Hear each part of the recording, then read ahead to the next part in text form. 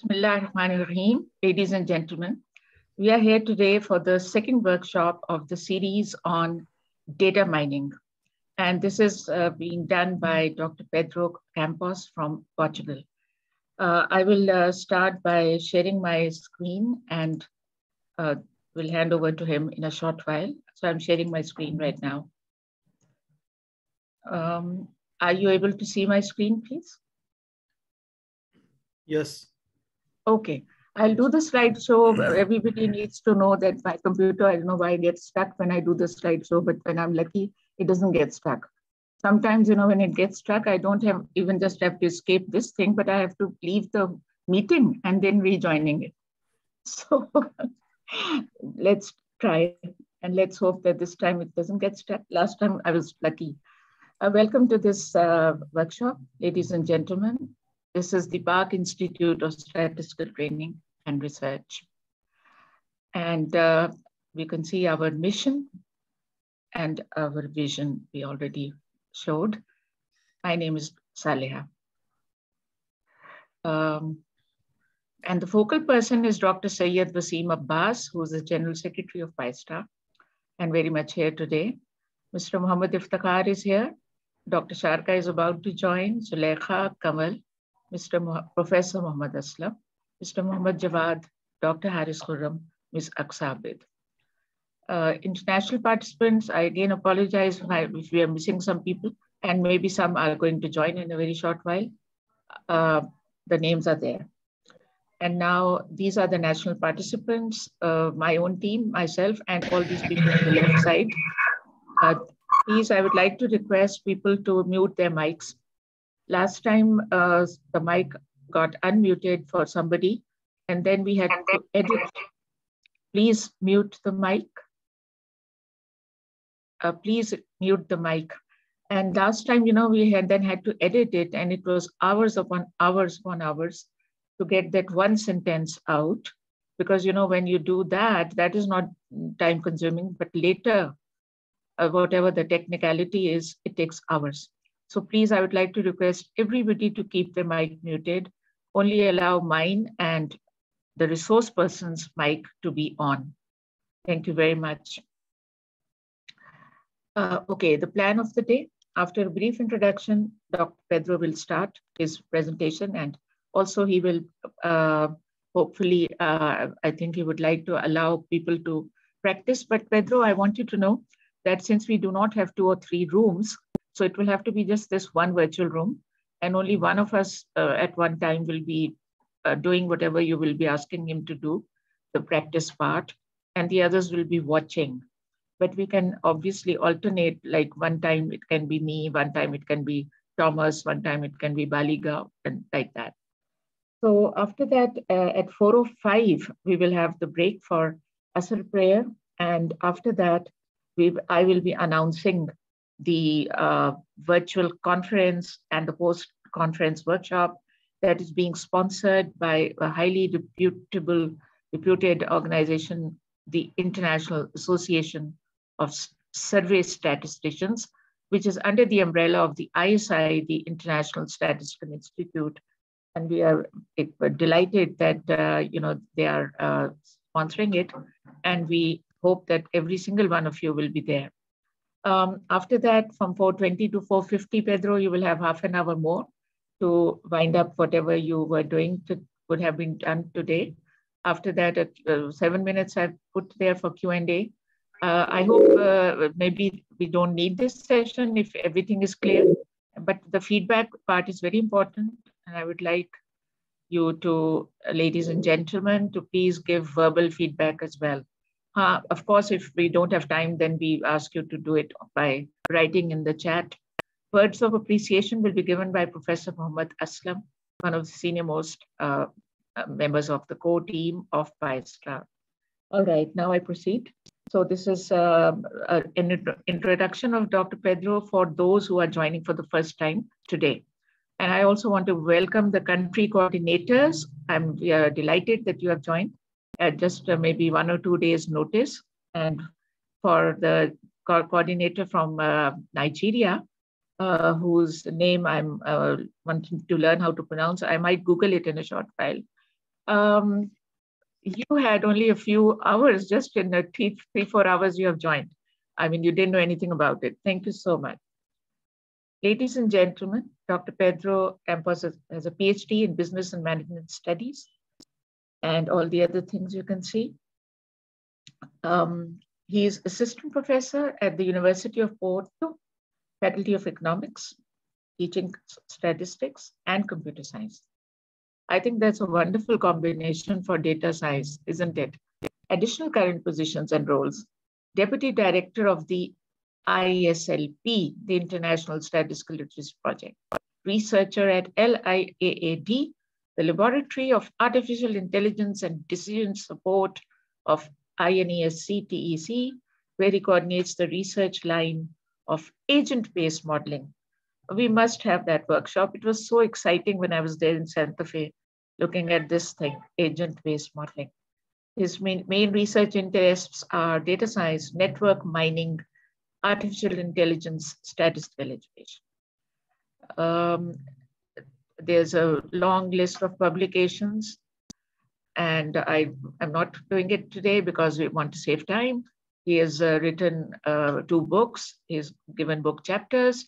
He has supervised people who have defended their PhD theses and so many master's theses, and they are ongoing. All these people are under his supervision right now, and so many projects that he has done. Next topic for today, ladies and gentlemen, data mining, modeling and evaluation. So the contents are machine learning, main supervised and unsupervised learning algorithms, clustering and decision/regression trees, and then case studies and practice by us with software. Over to Dr. Pedro Campos. I'm going to stop sharing my screen and I'm going to request you to take over. Thank you very much, Saleh, and good morning again, or good afternoon to everybody.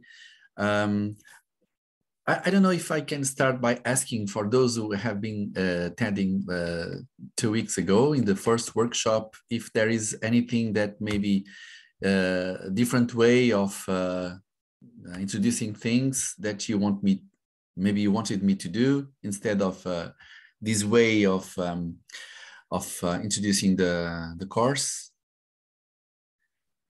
If not, I can just continue like that. Can I say, Pedro, something in the start? Of Can course, you thank just you. give the meaning of mining? What do you mean by mining? You did it last time also, but just for people who are new, and because it's a new word, but everything is as you do in other fields, data science or data analysis or whatever. What exactly mining means? Can you just explain? You mean data mining? Yeah, mining. Yeah. Yeah. Okay. Yeah. I think I have a slide in the last presentation more or less related to that. So mining has to do with exploring things. You know, when you do mining, for example, I think that the word mining in English is related to mining. You know, the mines, from where you can extract gold or maybe silver or any other kind of mining. I think that's the idea. That's the metaphor. So you can use this word to explore data. So I think that there is a kind of a parallel between data mining and mining any kind of matter, you know. So that's, I don't know who invented this, but I think it makes sense to explore data in the same way that you can explore, for example, any kind of raw material. So data mining is this kind of thing. But I don't know if you wanted maybe to also to approach another, I would say, a topic, which is that data mining nowadays is sometimes being replaced by another word or another expression, another field of science, which is data science. In my perspective, data science is a kind of a big hat for everything, including statistics, data analysis, and data mining as well. So maybe I showed a slide comparing the statistical approach and data mining approach. Maybe you remember. And I know that your question is not about that, but of course that there are issues that from the statistical point of view, you need to make assumptions about the distributions of the data. You need to be aware of the sampling methods that you use to extract the data. And from this statistical point of view, these are things that you need to care about. From a data mining perspective, you don't. In most part of the cases, don't care about the assumptions, the most part of the assumptions of the data. So in summary, these are different perspectives of data analysis, or if you can say data science. So to resume, data mining is one of these perspectives in my, I don't know if you agree with me, but this is my opinion. Can I add something, sir? Of course, please. Well, like in statistics, we say that, we can translate data into information to knowledge, using any set of data, right? So in data mining, actually, the theme is same, but the data is large enough, We use big data, like the 5 V's of the data, the variety, veracity, volume, like this stuff. And in addition to, like numeric data, we also look into text data, like, for example, we also look into social media content, like, for example, audio and video data, right? So in data mining is much beyond than the, statistical traditional tools of translating data into information to knowledge. So, I mean, this is a slight addition I would like to make it. That's completely right. Of course, data mining is also related to big data. So there are, of course, different perspectives from the statistical point of view. Statistics didn't approach or is not approaching. This is not only the question of having assumptions to deal with, but also the type of data that we deal with. Of course, we call this complex data, for example, social media, video, streaming, networks, etc. Everything is complex. And so this is, of course, one of the things that we do in data mining as well, is to use this kind of complex data and big data, of course. Big data has to do not only with the variety of the data in terms of sources of the type of data, but also it has to do with the volume of data, the volume and the velocity. As you said, there are 3 or 4 or 5 V's that characterize the type of big data. And of course, big data is also something that we connect to data mining. Yeah, I think that just maybe to add one more topic to this discussion. In my perspective, the field of data mining has grown up from the people that is more connected to computer science. So they came from engineering, they come from computer science, for example. On the other hand, the traditional, let me call it like that, statistics comes from people that have some background in mathematics or and statistics itself. So I think that the two fields are converging in the goals. We are more or less trying to do the same thing, but with the different approaches. And I think that data science is a good hat for everything, because what we do indeed is data science. Okay, so I'm going to proceed. Let me just say another. I need to share my screen first, of course.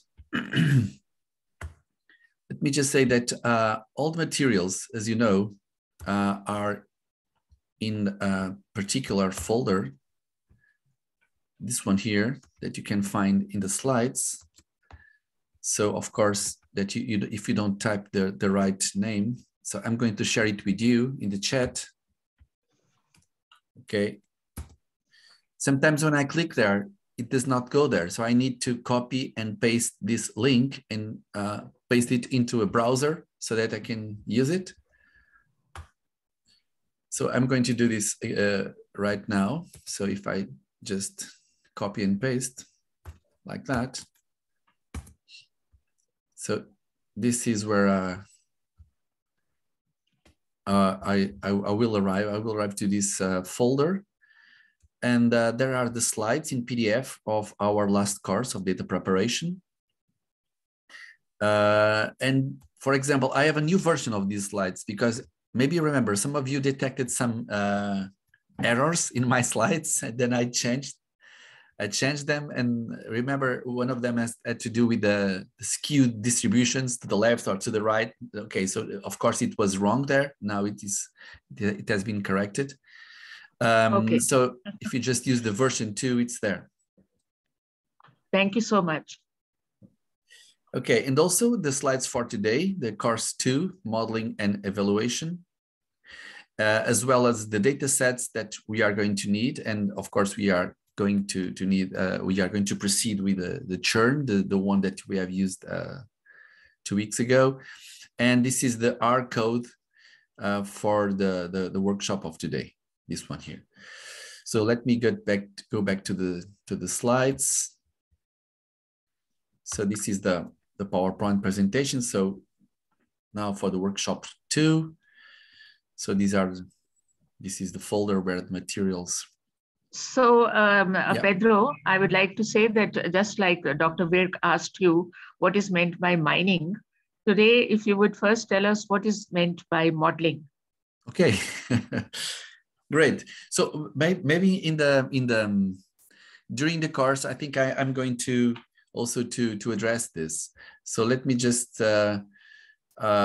maybe go to the, okay, let me just introduce the workshop, and then in the sequence of the workshops. Okay. And there is a particular slide that I would like to show you again, which I think that will clarify these words, of course. So 2 weeks ago, because in this series of workshops of introduction to data mining, there is a kind of a sequence. So last 2 weeks ago, in the first workshop, we focused on the data preparation step. So the data preparation step is indeed one of the steps of data mining, as I'm going to show you in the one of the next slides. Today, we are going to focus on modeling and evaluation. So modeling has to do with creating models in order to be able to do some data mining tasks. And what are these data mining tasks? These are the tasks, for example, of finding patterns in data, or predicting, or classifying. For example, all of these are tasks in data mining. For that purpose, we need models. And then why is the word evaluation? It's because not only we are going to use models, but we also need to evaluate these models to see in what extent. Yep. When you say for doing these things, we need models, but still then what is models? Okay, so maybe I'm going to go to that slide, to that particular slide, which is I think that this is maybe one of the most important, and then I will come back here. So in the next workshop, we'll be dealing with a particular type of data, like our colleague said before. So one of the issues of the big data is one of these V's that characterize the big data is the V for variety. And variety stands for the different sources, different types of complex data. And for example, one of these types of complex data is networks. Networks is not a raw data, as you can't just use a table, for example, or a traditional table with rows that characterize the individuals, or columns that characterize the attributes to describe a network. So we need a different types of structure. So we are going to deal with that in the next workshop on February 20. Okay, so let me go to this particular slide, and that's the slide, the slide of CRISP VM. Okay. Where everything is how can I say, summarized in this circle So this CRISP is a cross-industry standard process for data mining, is a kind of a reference model for doing data mining, where we have started in the first course in the business understanding, the data understanding until the data preparation step. So the first course was focused here, remember? And now we are going to go to modeling, and to do modeling and then evaluation, of course, because we need to evaluate. And of course, if the model won't work, you need to go back to business understanding, because there is maybe something that you need to be more accurate, or to change, to find new variables, to create new features. So what is modeling indeed in this context? So modeling is something that you need to create in order to have a kind of an abstraction of something that you want to get. Let me go back now again to focus on this word, modeling. So modeling is one of the ways to, or maybe the way that you are going to follow to achieve these main tasks. What are the main tasks in data mining? These are some of them: pattern discovery, association discovery, classification, clustering, and forecasting. Of course, these are only some of them. And what is, for example, pattern discovery? Is finding patterns in customer behavior, for example, in order to classify the customers as, for example, shoppers or shopaholics. Association discovery, for example, is to associate products that consumers usually combine. I don't know, Saleh, if I'm answering to your question. It's all right. It's fine. Please, yeah? Okay, so, so we are going to use models as a way of trying to solve these problems in data mining, the problems that we have.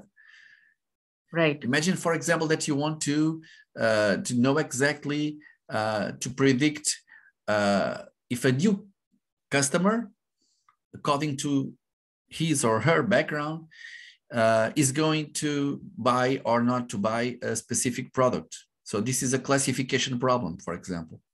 Right. And to do that, we need a model. Right. So how many models and what are the models that we have? So we have algorithms. Maybe that's something that you were asking, and maybe I'm not going to the point. So it's all right. It's fine. You can just do it your way. That's just perfectly fine. Okay. So maybe during the course, I'm going to specify some important words in my perspective. One of them is algorithm. So algorithm is the kind of an implementation of a model. And these models are, for example, machine learning models. So modeling is indeed one of the steps in the CRISP VM. Okay, let me go back 1 or 2 slides. Okay, so we are going to focus on machine learning algorithms today.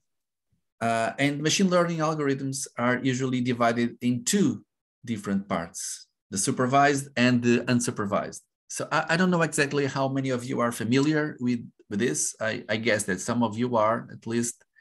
So please tell me if I am bothering you with these words again. But the main difference between actually, I mean, the statistics people for us here in Pakistan, it's still relatively new. Okay. I mean, we've heard these terms. We know a little bit about it. But there's no harm whatsoever in your explaining it in full detail.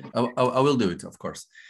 Okay, so supervised models or supervised learning algorithms. Sometimes I confuse learning algorithms with models, because sometimes it's not very easy to distinguish the learning algorithm and in the model, because you can use a model, you can use a machine learning algorithm to implement a model to do something.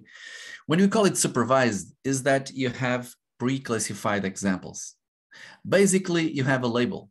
So that's the idea. You have a target variable already identified as a target variable.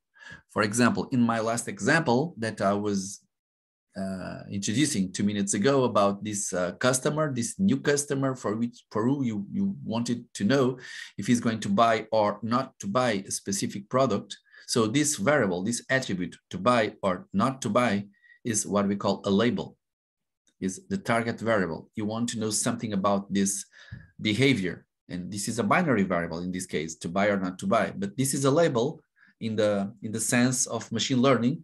So of course, machine learning algorithms, they learn with pre-existing examples, pre-existing data. So you only can predict if this particular new customer is going to buy or not to buy a new product if you have information about other customers and other buying decisions for the same product. Of course, that's what we call this, the pre-classified examples. So we are going to predict or to classify based on others. Okay. Okay. So, and for this, for example, what kind of tasks are we going to solve, or what kind of problems are we going to solve in data mining using supervised machine learning algorithms? Let me go back again. For example, classification. Exactly this one of classifying new customers, a buying or not buying person for this particular product. Or forecasting. Forecasting is also supervised, is a data mining task for which you use supervised machine learning algorithms. For example, how will sales evolve over the next 2 quarters? So what is going to be the value that you can predict for example, the evolution of the sales in the next 2 quarters. So in this case, we call it a supervised algorithm for quantitative data, because you are going to predict a number, a value, a specific value for the sale, not yes or no, not a binary decision. But this is only a matter of words. We call this regression instead of calling classification. So forecasting or regression is in this case more or less the same, because we call this is a kind of a classification problem for quantitative variables. So all of this is supervised. Okay, so models learn with pre-classified examples. On the other hand, you have other types of machine learning algorithms. You have the unsupervised machine learning algorithms. So the unsupervised are all the situations, all the algorithms that you apply not having pre-classified examples, not having a label. So that's the idea. It is exactly the opposite of supervised learning algorithms. Okay. Meaning that the thing doesn't have anything to rely on. Whereas in the supervised one, it had something to, the words, that's right. Yes. The word supervised here means that you have something to rely on in the sense that you have a target variable that you call it, of course, a dependent variable. So if a buying decision depends, for example, on your age, on your income, for example, so these are explanatory variables that you can use as in a regression model to predict a particular variable. For example, regression models in statistics, they are supervised learning algorithms. You are going to predict something based on pre-classified examples. Right. In unsupervised learning, you don't have this kind of pre-classified examples. So the tasks are different. So what are the tasks that you are going to for which you may need to use unsupervised learning algorithms? So, for example, pattern discovery. You just find patterns without having pre-classified examples. For example, clustering. Clustering is exactly one typical type of algorithms. When you, for example, want to do segmentation with the customers in a company. Just classify them in the, I don't know, group 1 or group 2 or group 3, according to, I don't know, the money that they spend or the way that they behave, or in an insurance company, the ones that are more risky or less risky, I don't know, depends on what you are measuring. All of this is clustering. In clustering, you don't have pre-classified examples. So you can have, of course, target variables, but you don't use them as target variables. So this is unsupervised learning. Pedro, can I just ask one thing? Thank you. I am experienced as a person who do planned experiments, whatever they are.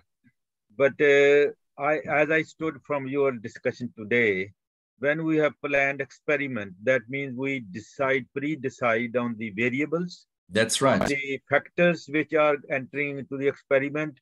And then we have some idea of the structure completely of the experiment. It's well planned experiment, and you know the factors and what you want to get out of it. So that's a supervised thing. You are restricted with those things, with the treatments, whatever they are, which way they are to be organized in the design, how the analysis will pursue it. But what you are saying in the mining is an open field of data where you don't know what's happening in the data, and then you get the data and then classify according to different patterns available within the data. So that is unsupervised because you are doing it yourself rather than having something pre-planned in the data and how the data have been collected. That's what I understood. Is it right? Okay, for the first part, I agree with you that, for example, if you apply in planning experiments, for example, analysis of variance or a model like this, this is for sure a supervised learning model. You have a dependent variable, usually a variable, for example, in ANOVA that must follow a normal distribution. It must be normal distributed, and it has some factors and some other independent variables. Usually the factors are in ANOVA, as far as I know, they need to be categorical variables or something like that. And this is supervised because you have a target variable, and this target variable is the variable that you want to measure. Okay, this is statistics, of course, but you can also use it in the sense of data mining. So I think that the data mining word here, or the word mining, has not to do with supervised or unsupervised. Please see the word mining as a kind of a hat for everything else, an umbrella, you know, an umbrella for everything else. So I agree with you that maybe mining seems to be related with something that you are going to explore without knowing previously the target variables, but it's not the case. Data mining involves or includes these two types of algorithms, the supervised and the unsupervised. So I think that in truth, mining is also related to supervised in the sense that data mining, this umbrella for everything, includes both types of perspectives. But I agree with you that in the planning of experiments, this is supervised, of course. Okay, let's proceed. Thank you. Yeah. Okay, let me just say that Saleha, you just mentioned that I'm working in the, and this is one of my main fields of research. It's agent-based modeling. And in agent-based modeling, which is a different perspective, of course, you can also use machine learning models. There is a typical learning model that does not fit this binary classification of the machine learning models. So it's neither supervised nor unsupervised. It's a kind of a third type of machine learning. It's reinforcement learning. I don't know if you have heard about this. So I've heard that. So reinforcement learning is it's used in psychology a lot. So this word comes from psychology, is the way of learning by reinforcement. You just want to fit your actions by reinforcing the previous actions by a reward or a penalty. Usually this kind of learning is a different way of learning. I need to say that because first, it's one of my fields of research, and second, it's not there. So reinforcement learning, sometimes you cannot consider it a supervised nor an unsupervised type of learning. Okay. Is it equal to iterations in the regression analysis? When you have many iterations, remake the model, then have some assumption, then you calculate something, say errors, and then you readjust the model. Is it reinforcement? Is it same thing? And I don't think it is the same thing, because in regression, you are using different, how do we call it, hypotheses, different, not hypotheses, you are different, you are using different observations for independent and dependent variables. And this comes from different, well, from the data. Usually, and now maybe this is more in the field of psychology. I'm not a psychologist, so I don't know exactly how to say this, but in reinforcement learning, we use this a lot, for example, for game theory in economics. You know, when you want to, for example, model the behavior of a person when he or she deals with money in finance, for example, if it is a person more risky or less risky, so if it is a person that's going to spend a lot of money or not, for example, this is only an example. So to model the behavior of a person, that's one of the ways where we use one of the applications of reinforcement learning. So reinforcement learning is used as a way of learning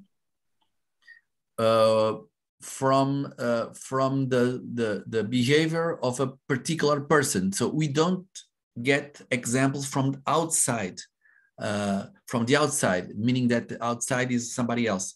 In regression, usually what we do is that we take all the examples, so not only ours, but also other people's examples. So I'm not sure if I gave you the right answer, because this is a discussion sometimes that we have.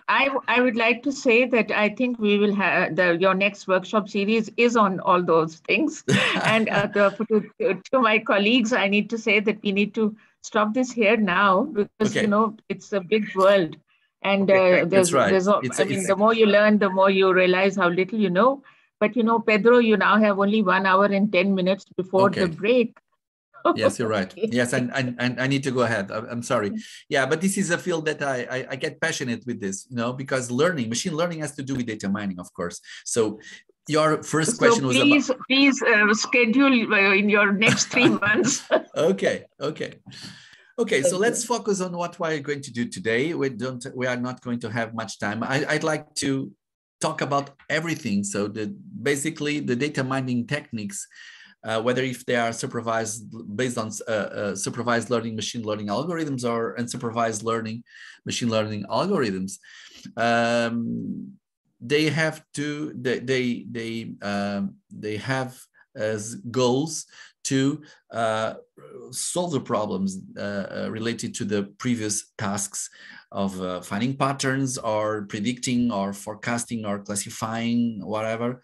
So, and for that purpose, we have the models, we have the algorithms. So the discussion about the models. So you have basically sometimes we used to say that in supervised learning, we have basically 2 types of models. The classification models, I'm sorry for the typos, would be SS classification models or algorithms, and regression algorithms. So classifications are for variables when the labels or the dependent variables are qualitative, like, for example, binary decisions, yes or no, for example. So this is classification. You can have not binary, they can be polynomial decisions like A, B, C, D, for example, so on and so forth. And regression, when the variables are quantitative. I mean, the dependent variables, the target variables, of course. So, and then you have, just to give you an example, I would say plenty of algorithms. These are some collections of them. For example, neural networks, Bayesian networks, decision trees, KNN stands for K nearest neighbors, supported vector machines, random forests, well, so on and so forth. So these are all supervised learning models or algorithms, if they are specified as algorithms, specific algorithms. And then you have unsupervised learning algorithms, for example, association rules or clustering. So today we are going to focus on these two models, 2 supervised learning algorithms like decision trees and KNN. And for unsupervised learning, we are going to focus on clustering. Okay, so now you know where we are in terms of the CRISP-DM cycle. So we stopped on this step here in the last course. Now we are going to focus on modeling and evaluation.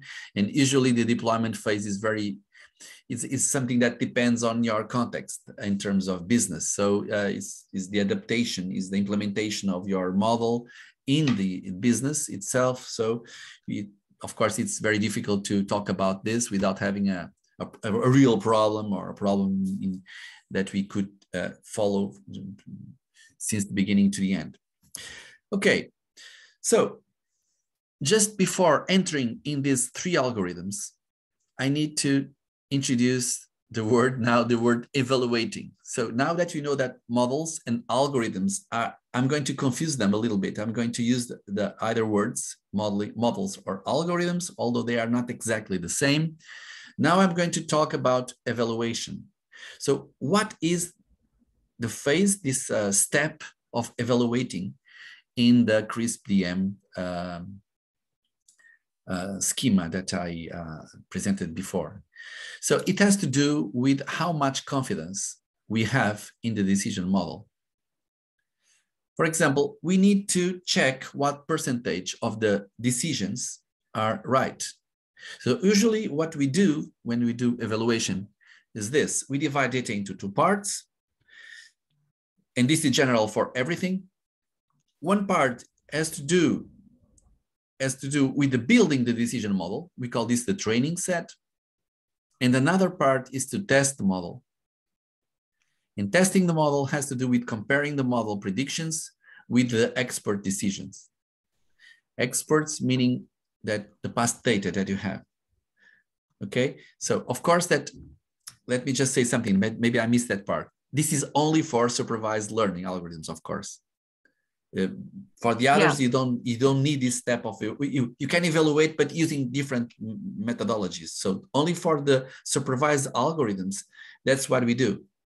We compare the predictions, of course, and predictions, of course, has to do with the supervised learning algorithms, with the past data. We call this the expert decisions. Why do we call the past data experts decisions? Yeah, because for example, imagine that one problem could be, for example, credit decision. We work in a bank, for example. There is someone that is asking for credit, to borrow money to this person, and the bank needs to decide if yes or no it's going to borrow money to this particular person. So, of course, usually what we do in the banks, as far as I know, this is a human decision, human-based decision. So we decide on experts. Who are the experts? They are the people that work in the bank, the decision makers. So imagine now that you want to make a model, an automatic model, a machine learning model that can make the prediction about this decision.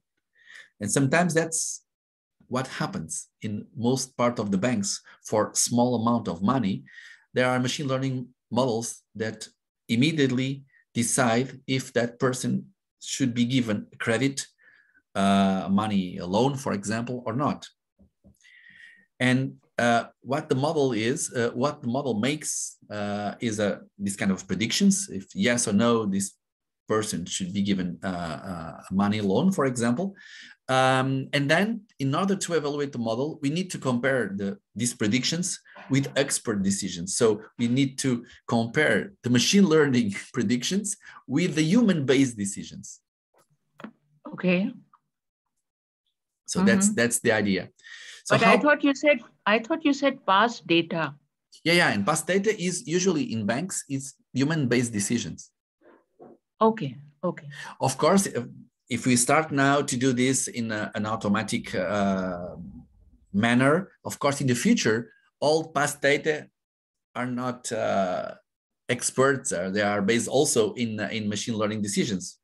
Yeah, but usually when we explain this, is that we are we use the perspective that we want to introduce a new machine learning model that will replace the human decisions by an automated decision. That's the idea. That's why we call, usually sometimes we call the past data to the expert decisions. Okay. So there are different ways of evaluating models. There are basically two steps in the evaluation process. These are the sampling, where you need to split the data between the training data and test data. And then you need metrics to compare the decisions made by the models with the past data. And we have metrics for classification, I mean, when the dependent variable is qualitative, and metrics for regression, when the dependent variable is quantitative. So just to introduce very quickly some of these methods. For example, one of these methods is the holdout. This is the one that we are going to use today. So basically you split, so this is suitable for large data sets, such as in big data. You split, usually using this rate, 2/3, approximately 70% of data is going to be for training data, and the rest for test. So you don't touch this test data. You only use the training data in the beginning and produce a model. So you use one of these models, like for example, neural network or a decision tree, and you build a model by using only the training data. But then you need to compare the result of the model with the previously existing data, what we call the expert data sometimes. And this is the test data. So by comparing, you see, by comparing the model training based on the training data with the test, we make a model evaluation. And for this purpose, we need the metrics. We need to have some of these statistical indicators. This is the holdout. Another slightly different method is the cross-validation. This is maybe the mostly used. And this is mostly used with k equal to 10. So we have the data, and then you have different folders, different small data sets, and we do training from some of them, and then you do test in the other ones. So the idea is that you split the data set randomly into k groups, and some of the groups are used as test, and the rest are used as training, and then the model is trained on the training, and then it's tested on the data sets. And then you can just, that's what we call this cross-validation. You just do this in different parts. For some of them, they are training, and then they are going to be tested. And then the process is repeated. So the main difference between this process and the previous one, the holdout, is that in holdout, they just split it once, and in this cross-validation repeats. So I have a table here that maybe explains what happens. Yeah, for example, you imagine that you split the data 5 times. So you use the test data in fold 1, in one of the subsets of data, we call it folders or folds. And then all the others are training. And then we use the metric to compare the training with the test. In the split 2, you don't use the same fold. You use another different fold, for example, the fold 2, and you do the same process. So you use different folds. So this is the cross-validation, maybe the mostly used method for this step of evaluation. Then you have Bootstrap. Bootstrap is suitable for small samples. It's almost the same, but you don't make this cross-validation process. So it's a kind of a holdout, but repeated with different, with not crossing this process as before. And so what do you do? What do we do when in classification problems? So usually we, of course, we need to compare the result of the classifier, the performance of this classifier based on the counts of the text examples that are correctly or incorrectly classified. And that's the idea. The idea is that you compare, as I said before many times, the outputs of your model with the pre-existing data. Of course, that the pre-existing data is already labeled, is already classified, and then you compare the results to see in what extent your model is good. So for that purpose, sometimes, and for classification problems. So again, when the dependent variable is qualitative, okay, we use a confusion matrix. So what is a confusion matrix? It's something that facilitates the visualization of the number of correct classifications and compares the classifications of the model predicted by the model with the with the existing classifications in the data. Pedro, so far. Yes? Pedro, I need to know why it is called confusion matrix. I find this term very interesting. This is a very good question for which I don't have an answer. I asked this myself. Honestly, I never Googled it, so I don't know exactly why is this confusion matrix. Maybe because it's a little bit confused, but I don't think it's a confused. It does not make any confusion. So this is a confusion matrix, for example, where you have a binary decision. I don't think this is confusing, but anyway, they call it confusion matrix. And to be honest, I don't know why, because this is very easy to understand. So for example, you have two predicted decisions. Call it. If I can add something. Yes, of course. Maybe you know the answer. Well, Pedro, for you, it's quite simple, but for, for initial learners, this is quite complex. Like, it's the probability of type first error and type 2 error, At the same time, we say that it's a true, false, true, negative, false, positive, false, negative.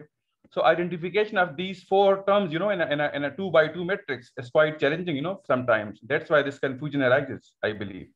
And I think I agree. Yeah, of course, I agree with you.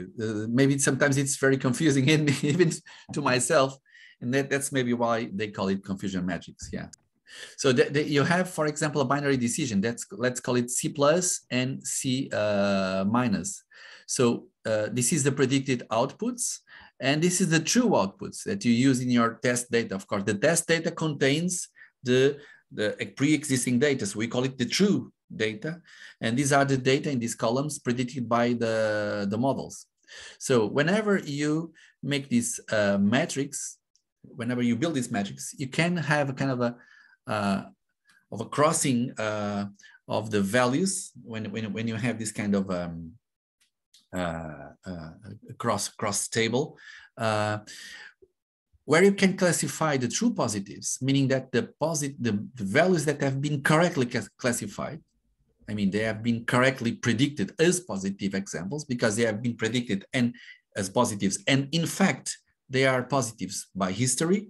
So we call them the true positives. In the same idea, you can have also the true negatives, but then you can have false positives and false negatives, meaning, for example, that a false negative is one value that has been predicted as negative. I'm sorry, the false positive, it has been predicted as a positive, but indeed it is a negative. So this is why we call it the false positive. In the same way, of course, in the same idea, you have the false negatives that are predicted as negatives, although they should be positives. So based on this, we can now compute some metrics. For example, one of the easiest way of measuring the error of a model is by, for example, computing, of course, the number of corrected instances in terms of they have been correctly classified. And one of the ways of doing this, for example, is by computing the number of summing up the number of false positives with the false negatives. Of course, that the false positives and the false negatives, if you divide it by the number of the total number. This is the test data cardinality. Then, of course, you can compute the percentage of incorrectly classified examples. Okay, so basically in the confusion matrix, we have this diagonal. Diagonal is the diagonal of the true positives and true negatives. So if you just ignore the diagonal and compute the other diagonal of the false positives and false negatives and sum these values here, and then divide the sum by all the rest, you will get the percentage of error. Okay, so this is the error of the model in a binary classification. And based on this, for example, can improve this, and maybe these are also some words that you have been hearing when we talk about data mining. For example, for measuring, so the basic one is the error rate. But for example, we can also have the precision. We can call it also the accuracy. So the precision is a measure computed by dividing the number of true positives by the number of true positives and the false positives. Basically, it measures the percentage of the correct classifications of all examples assigned to that class. And we also have the recall. also known as sensibility. This is a measure of completedness. So, and recall is different. So you just divide the true positives by the true positives and the false negatives, the sum of this. And finally, sometimes, and this is my preferred one, we use a kind of a harmonic mean. This is not a kind, this is exactly an harmonic mean of the two previous measures. We call it the F1 or just the F measure, which is, this is a harmonic mean of the accuracy and the completeness. Okay. This is only for classification. I mean, when the dependent variable is qualitative, but when the dependent variable is quantitative, when you have a regression problem, you cannot use a confusion matrix because the decision comes in a, with a value, like for example, 250 or 151.2. So it's not a qualitative output, it's a number. So for numbers, of course, you cannot use confusion matrix. You need to use other kinds of measures, like for example, the mean square error, the mean absolute error, the square mean, and there are many different ways of computing the errors. So for the basic ones, for example, we use some of them in traditional regression. We just compare, for example, with the residuals. You remember when you are aware that, for example, the residual is the difference between the predicted of the prediction of a variable of a value of a dependent variable and the exact one. The difference computed in the as a difference of a square, or the square of the difference, can give you what we call the mean square error. So these are basically the value, the two used metrics for measuring the regression error. And of course, for these measures, the lower the values, the better the predictive capacity of the model. Finally, for evaluating the models, you also have the ROC analysis. So the ROC stands for the receiver operating characteristics. So this is also used in statistics. So basically, this is a curve. You can compute a curve basically by displaying the information, comparing the probability of the false positives and the true positives. And of course, you can see that this line here, this line means that you don't have any difference between them. So it's very bad. As I would say that this is the worst situation. So the most high that you can go, like in this blue line here, the blue curve, the better the predictive capacity of the model. Okay. Okay. So now let's start with the first data mining or a model, or let's call it machine learning model. Maybe this is the easiest one, the KNN. The KNN is the K nearest neighbors, is maybe the simplest of all data mining algorithms. It can be used for classification or regression, I mean estimation or prediction based on the type of the dependent variable or target variable that you are using, respectively if you are using a categorical variable or a numerical variable. So the basic idea of the KNN is that you use a test example compared to the examples that have been classified in the training. This is what we call sometimes the lazy learner, because there is no training phase, and also it does not. There are no generalizations from the training example. So I will explain this further.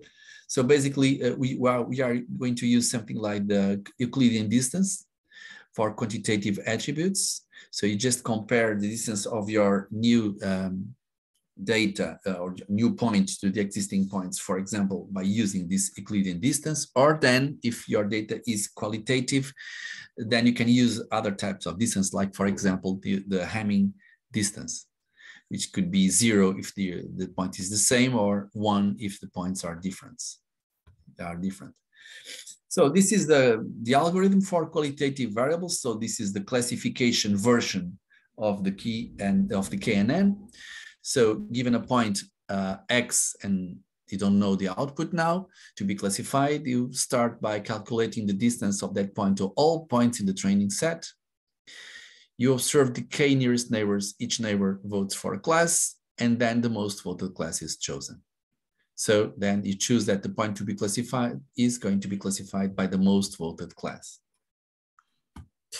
If your data is not qualitative, so if your variable, your target variable, sorry, is quantitative, you do something very similar, but instead of a voting system, you calculate the weighted average. So the idea of having this Euclidean distance, of course, is only for cases like this one here. One of the most important questions is how to choose K. And sometimes it's not very easy. So there are algorithms to choose K. We're not going, of course, to enter in detail with this. Sometimes we used to say that the most perfect value for K is 5.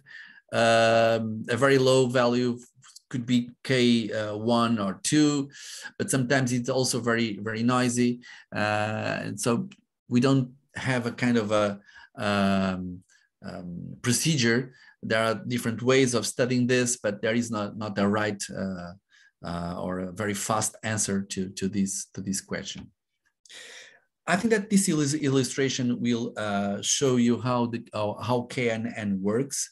So, for example, if we try K equal to 5, you see you have a problem with two categories, A and B. So let's call this is a binary problem. So you have a binary decision. Your data can be classified in A or B.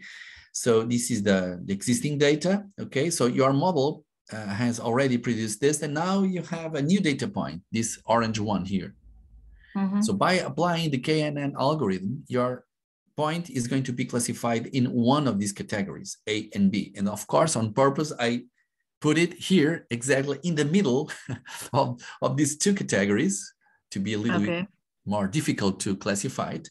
But as you can see, by computing, for example, this is a problem of regression, in this case in KNN for regression, meaning that the target variable is a quantitative. So in this case, you need to compute the Euclidean distance between the orange point and all the other points. Given that we have K equal to 5, it means that we are going to find the 5 nearest neighbors. So that's why this algorithm is called. Pedro, the green one, the bottom one, green one, that you have encircled, it seems to me that it is not closer than those blue ones. Yeah, maybe it is not. This is, of course, this is only an illustration. But imagine that, for example, it was, because if you just compute it, maybe it is. I'm not sure. So I'm not the author of this figure here. It comes from this website here. Sometimes it's very different. It's very difficult to find the nearest, or visually to find what is the nearest point. And for example, in this case, among the 5 nearest neighbors, 3 of them are from the category A, and only 2 of them are from the category B. So based on that, the new data point is going to be classified into category A because it contains more neighbors. So that's the idea of the K nearest neighbor. Okay. Right. What are the advantages and drawbacks? Just to finish this KNN approach. So the models are indeed very simple to use and to interpret. Sometimes we have problems of having a kind of machine learning interpretability. This is maybe one of the current problems of artificial intelligence. So we don't have it in KNN, of course. This is very easy to interpret. But it has some drawbacks. Sometimes, it can be very computationally intensive if you have a high number of attributes. And of course, the K parameter can be also very complex to determine. So just to give you some of the advantages and drawbacks of this very simple machine learning algorithm. Okay, so how can we do this by using, for example, R or RapidMiner? So I have the same example. I don't know if you want me to do this in using R. I can do it. So everything is in your resources. Yes, please do. Yeah. Okay. I'm going to use RStudio. I think I have it open already. Yeah. Okay. So I need to copy this data here, this code here, and paste it in a new window. Okay, I could also follow the R code that I shared with you. I think it is maybe somewhere here, but I'm going to follow these classes. Can you see my screen? Yes. Okay. So I'm going to run some of these instructions for doing for performing KNN. You need this library class. So if you are familiar with R, and I think you are, most of you are, you know you need to install this package class. Then you run it. Okay. So maybe you remember that this churn data, I think I have it here. I don't know. No, I don't. Churn had some missing values that we treated last week, or you tried to do this. But now we have another problem, is that KNN can only deal with qualitative or quantitative attributes for computing the distances. So I'm going to only consider the quantitative attributes. In case you remember, this is age, and I think it is the value, the amount of spanning in this problem. So I can show you the file. Right. Okay. Well, by the way, I think I need to open, of course, I don't have the file open here. I need to open. So I'm going to open it very quickly. Okay. This is the churn data. I used to open the data using this import data set. So now you can see the data of this example of this churn data set. So right. We have the gender, the age, the payment method, the churn, and the last transaction. So I was saying that the age, you see here, the age and the last transaction, these are the two quantitative variables. We are going to use them to predict the churn. You know, the churn is when you just leave the company. So you can, people can be loyal, or then they can leave the company, they may churn. So in order to predict if your customer is going to leave your company, you can use a model like this. And as I was saying before, we have a problem with this data set because it contains some missing values. So the first thing that I'm going to do is to, first I'm going to consider only columns 2, 4, and 5 corresponding to the target variable and the quantitative attributes. Second, so that's what I'm going to do now. Then I'm going to omit the missing values. Otherwise, it won't run.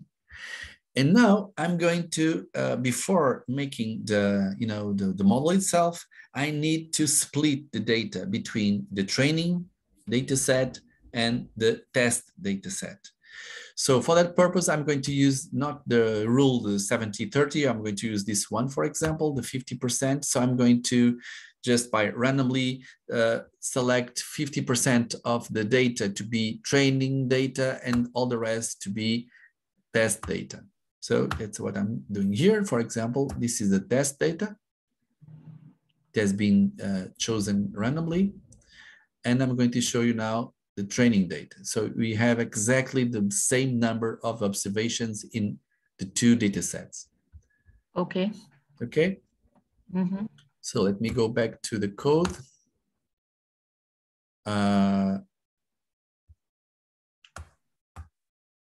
Okay.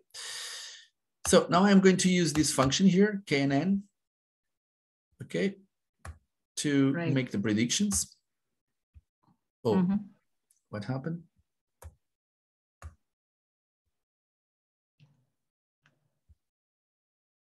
I think that I have already. Okay, I know what happened. The package was not installed by some reason. I need to activate it. Now it is activated, so that's why it didn't run. Okay. I think it's the use capital C. Oh, you are completely right. Thank you for that. So that's why it was not running. Thank you very much. Yeah, it was with capital C. That's why it was not running. Thank you, Thomas. That's great. Thank you. Okay, so now I'm going to, so now I'm in the phase to compare the predictions of the training with the test data. So I'm going to run this line 13. Let me show you, because we don't have too much space here. I'm going to type tab. And this is, I don't know if it is clear for you, but this is the confusion matrix. Okay. So the confusion matrix now is displaying the predictions, which are in the rows, with the true values. In this case, they are in the columns. So these are the true positives. For example, there are 46 true positives and 232 true negatives. So these are the correctly classified examples. The incorrectly classified examples, which are many, as you can see, are these ones here. These are the true negatives, for example, and the true positives based on what you consider positive or negative. In this case, we are loyal and churn. These are the two binary decisions. But now let's compute the accuracy, for example. Yeah. So because, accuracy, yeah. I need something in percentage form. Of course. If you want to compute for example, the error rate. So the error rate is going to be, I'm going to do it by hand, 108 plus 64. They are the incorrectly classified examples, divided by the number of all the examples that are here, that are, I think there are 450, but let me just. No, 9.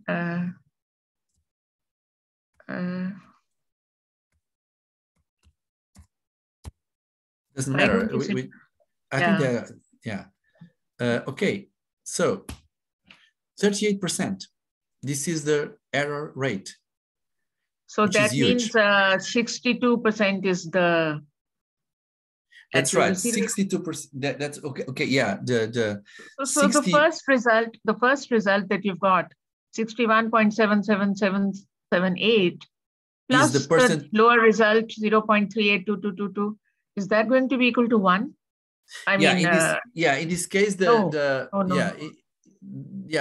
right, because that's right, because accuracy is the sum of the diagonal of x, meaning that you are doing exactly the other way around. You are summing this with this one here. These are the correctly classified examples with all the rests. So the accuracy in this case, it's exactly but we shouldn't be calling this accuracy. The accuracy is a little different measure, but I'm using a code that was already using the word accuracy. But I prefer to call it the percentage of correctly classified examples. And this percentage is almost 62%. Okay, and the percentage of incorrectly classified examples, we also call this the error rate, is almost 38%, or it's over 38%. So when you add them, it will be 100%. That's right. That's right.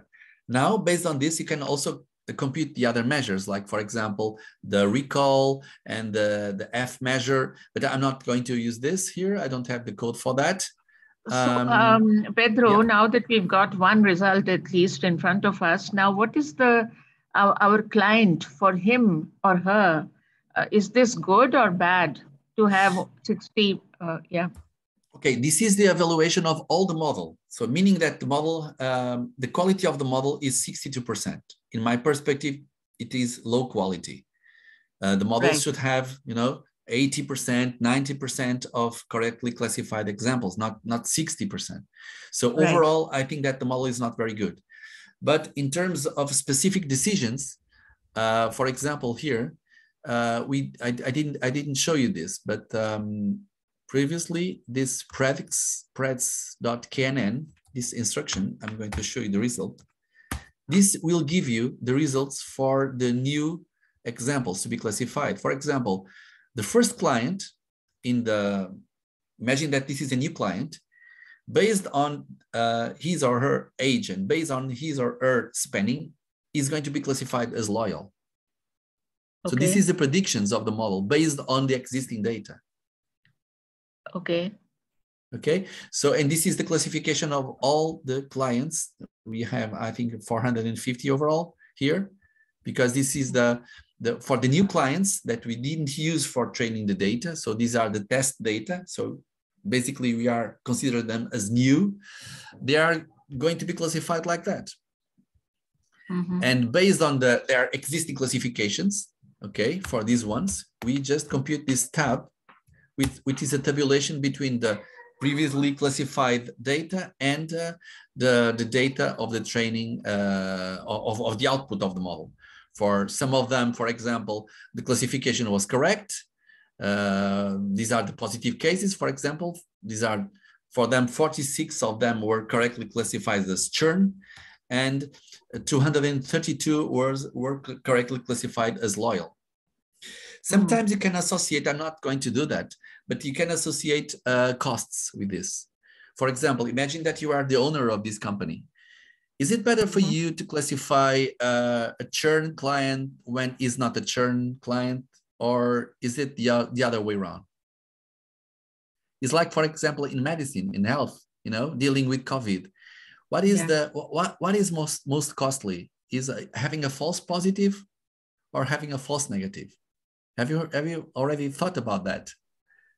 When you say costly, is it in terms of that person's health or That's what? right. And yeah, the cost for the person's health and also the cost for the national health system, for example. If you classify it as positive, even if that person is not positive, in my perspective, this is not a problem. The person is going to be treated, even if the person has not the disease. But imagine what happens if the person is a false negative. I think it's most costly for the national health system and for the person itself. The person goes back to his or her place, and is going to infect the others because she or he has been classified as negative, but in truth, he or she is positive. So based on the kind of business or the kind of problem that you are dealing with, sometimes you can associate costs with this classification. But it will depend on the nature of the problem. For some problems, false negative is bad, and for some other problems, false positive is bad. Of course, that's completely right. Yeah.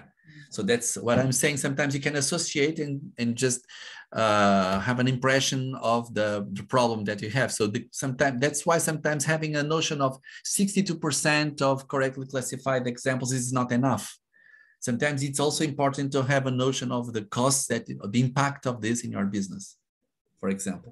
Pedro, you use 50% of the data for training just now. That's right. Yes. So now my question is, if you make it 90%, this thing will improve. The accuracy will improve. Maybe, I don't know. It depends. We can give a try and see what happens. Yes. For example.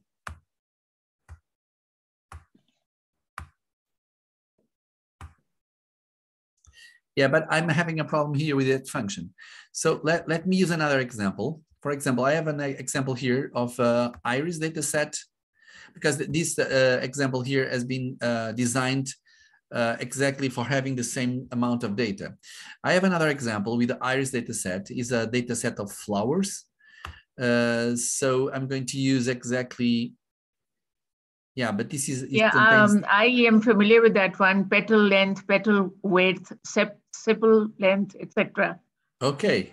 But that's me. I mean, many people might not be familiar. Of course. Yes. So Leah, maybe I would prefer to give this example with different rates of training and test in RapidMiner. Can I do it?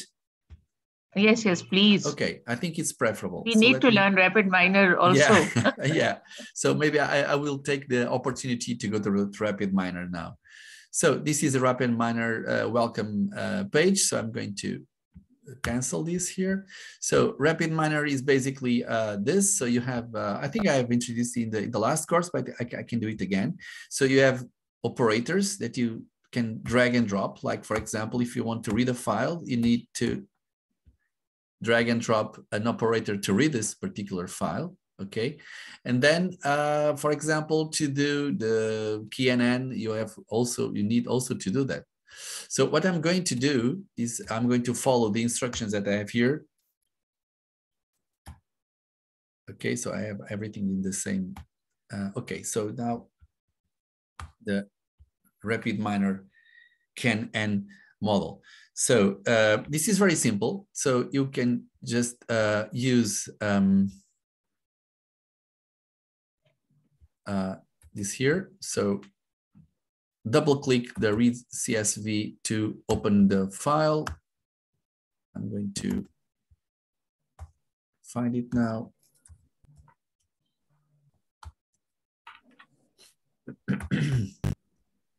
So here it is. I'm going to use the churn with no missing values in this case, because I don't have the, it's more complicated to use RapidMiner to, okay, it exists of course, but I have a version with no missing values. Right. I'm just importing the data now. So there are things that I need to correct here. For example, gender is not polynomial, gender is binomial. Age is integer, yeah, it's correct. Payment method is polynomial, it is correct. Churn is not polynomial, it is binomial. You only have two possibilities, to be loyal or to churn. But is not binomial a special case of the polynomial? No, because you don't have any other option, just to be loyal or to churn. And here it's polynomial because you have credit card, check, and cash. Okay. And now there is another thing that you need to do is to consider one of them because KNN is a supervised learning algorithm. You need to consider this one of the variables as the target variable. So you need to go here. For example, in this case, it is churn. So you need to change the role. Otherwise, it won't work. You need to have one label. We call it label. So the target variable is the label. So let me do it again. So you need to go there to the variable churn. Oh, okay. You need to change the role like that. Okay. And it's a label. It's not an ID, it's not a weight, it's a label. Label means the target variable. And then the column becomes, you know, green. Meaning that, okay, now you have a label. So just finish. Everything is correct. And now this is very simple. You just add, if you don't know where it is, you just write the word KNN. Now you can see that the KNN is inside this folder of modeling. I think it's more or less intuitive. Modeling, then it is in predictive, and then lazy learner. So you have this operator KNN, just drag and drop it here. And now you need to I love this term. I love this term, lazy learner. Yeah, because it's sometimes it's very, well, it's very lazy. It takes some time to. I'm sorry about my dog. Oh, it's okay. Okay. Pedro, when you say lazy, your dog become active, you know. Yeah, that's right. Something happened. And second, he's active at RapidMiner. Yeah. Previously, he was not working. yeah. I think now is liking that. Okay. Okay. So I'm going to, now that you need to make all the links between the beginning until the end of everything.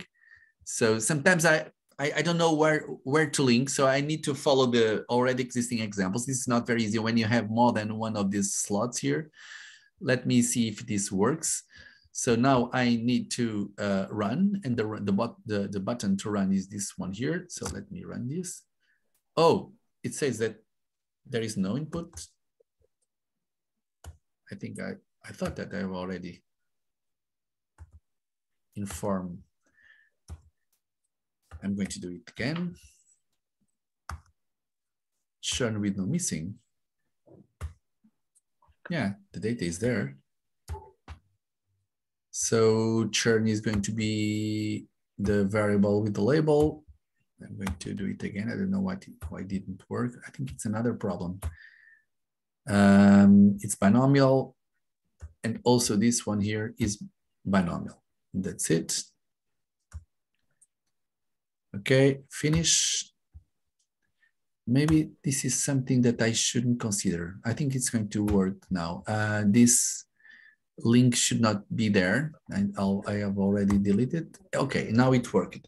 So after running the model, now you see that you have, you know, the design. So you can go back to the design. Design is where you place the operators and you do the design of your procedure. And then this is the results. So, well, basically we don't have nothing here. It just say that it worked, but you can see nothing. So to have a more clear notion of what we're doing, we need to do something more specific. For example, we are going to use this operator validation. So instead of running the KNN just like that, I'm going to delete this operator. So let me cut it. And then do the validation. So validation, I have plenty of validation here. So basically this is the validation. Pedro, if yes? Please, can you explain what is the meaning of the word validation? Okay, validation is exactly the same as evaluation. So we are going to evaluate the model. Okay. So I'm going to repeat the procedure as I have done in R, but now with RapidMiner. So the validation has the same, you know, connotation, the same meaning as evaluation. Okay, thank you. So you're welcome. So let me do this here. This is not the one here.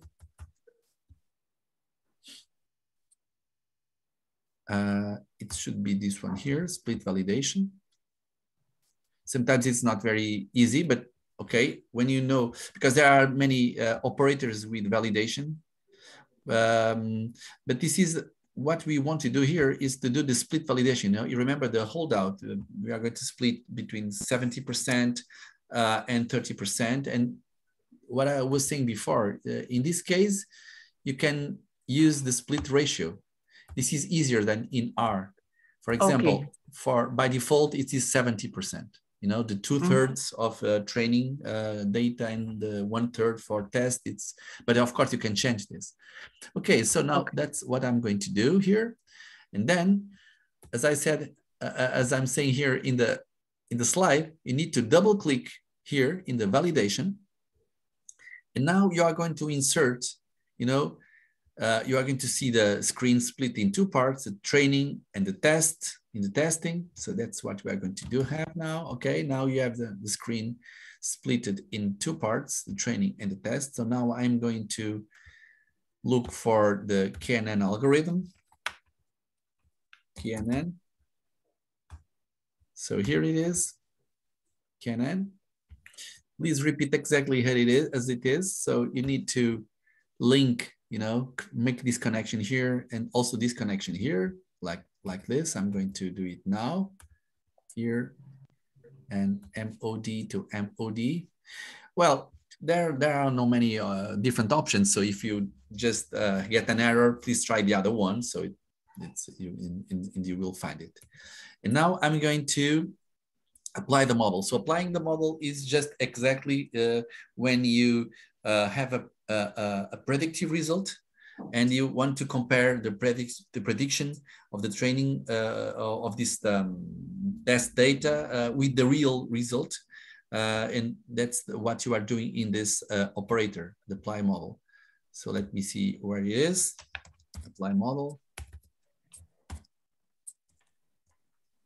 Okay, so it's here.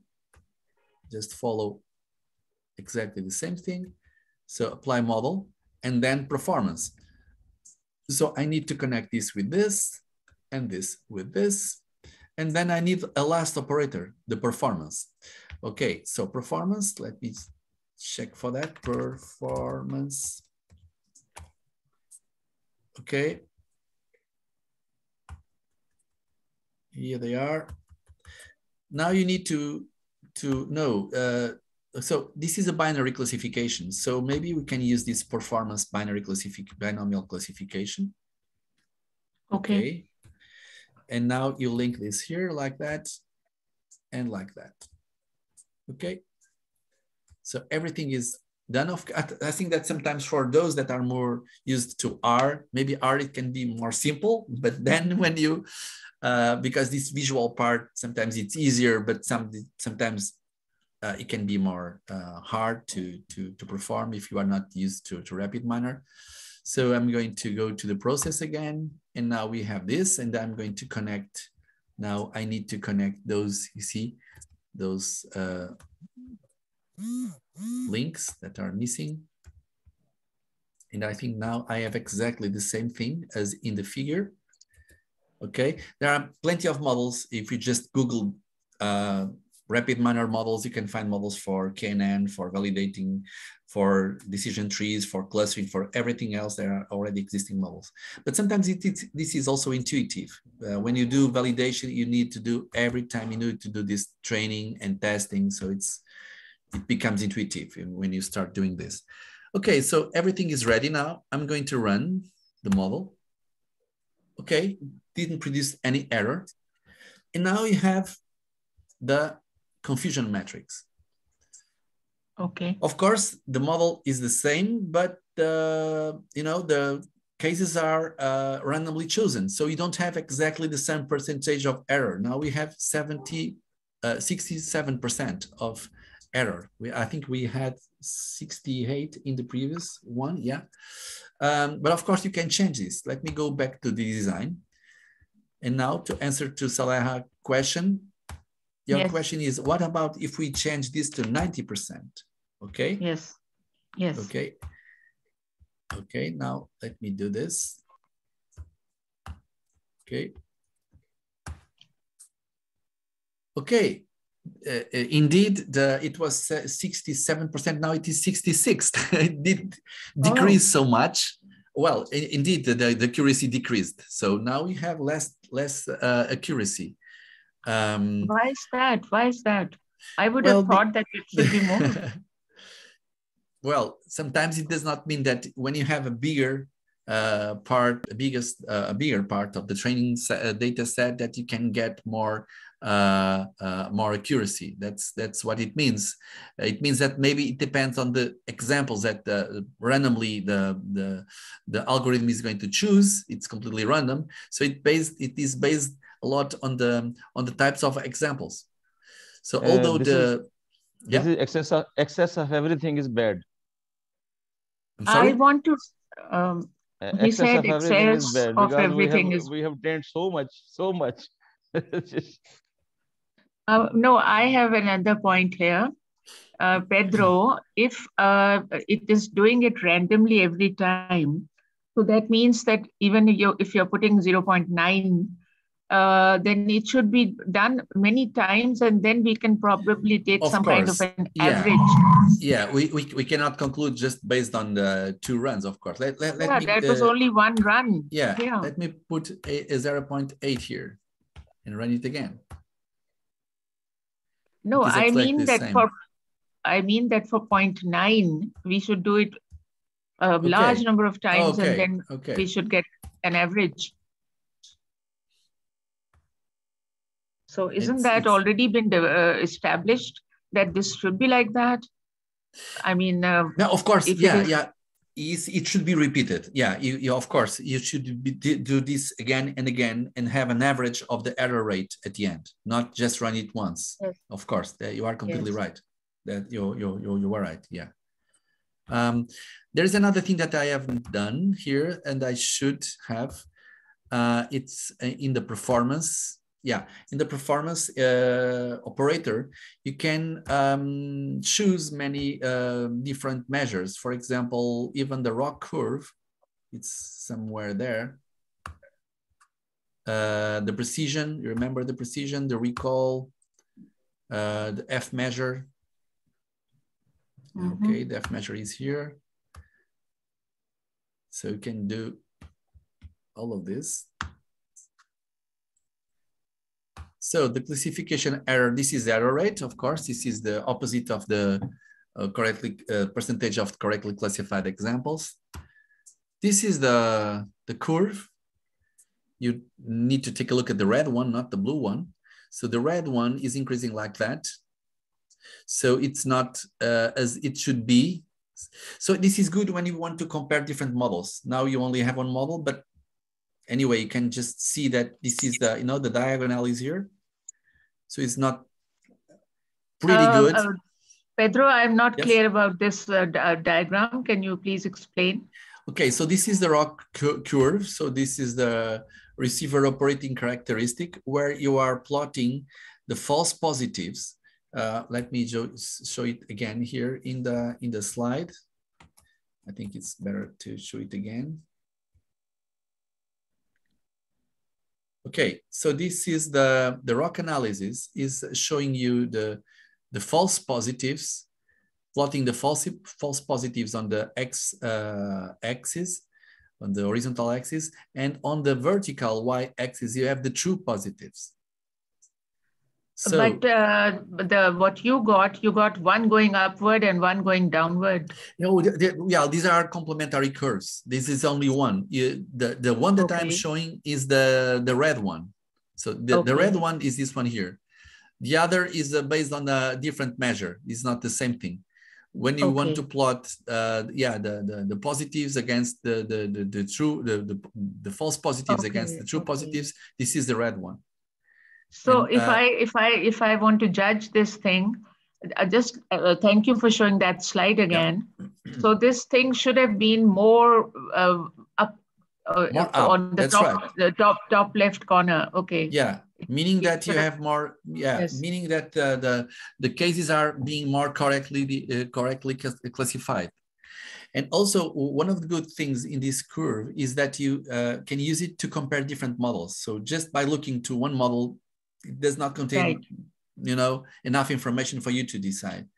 So what I'm going to do next is to use this, for example, by comparing this algorithm with decision trees.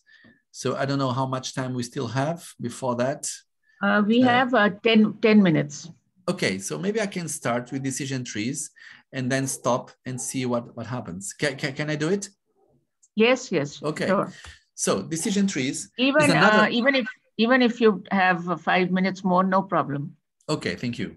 So I'm going to introduce decision trees and then stop and go to RapidMiner even before going to R, just to show how we can compare two different rock curves, one for decision trees and another one for KNN.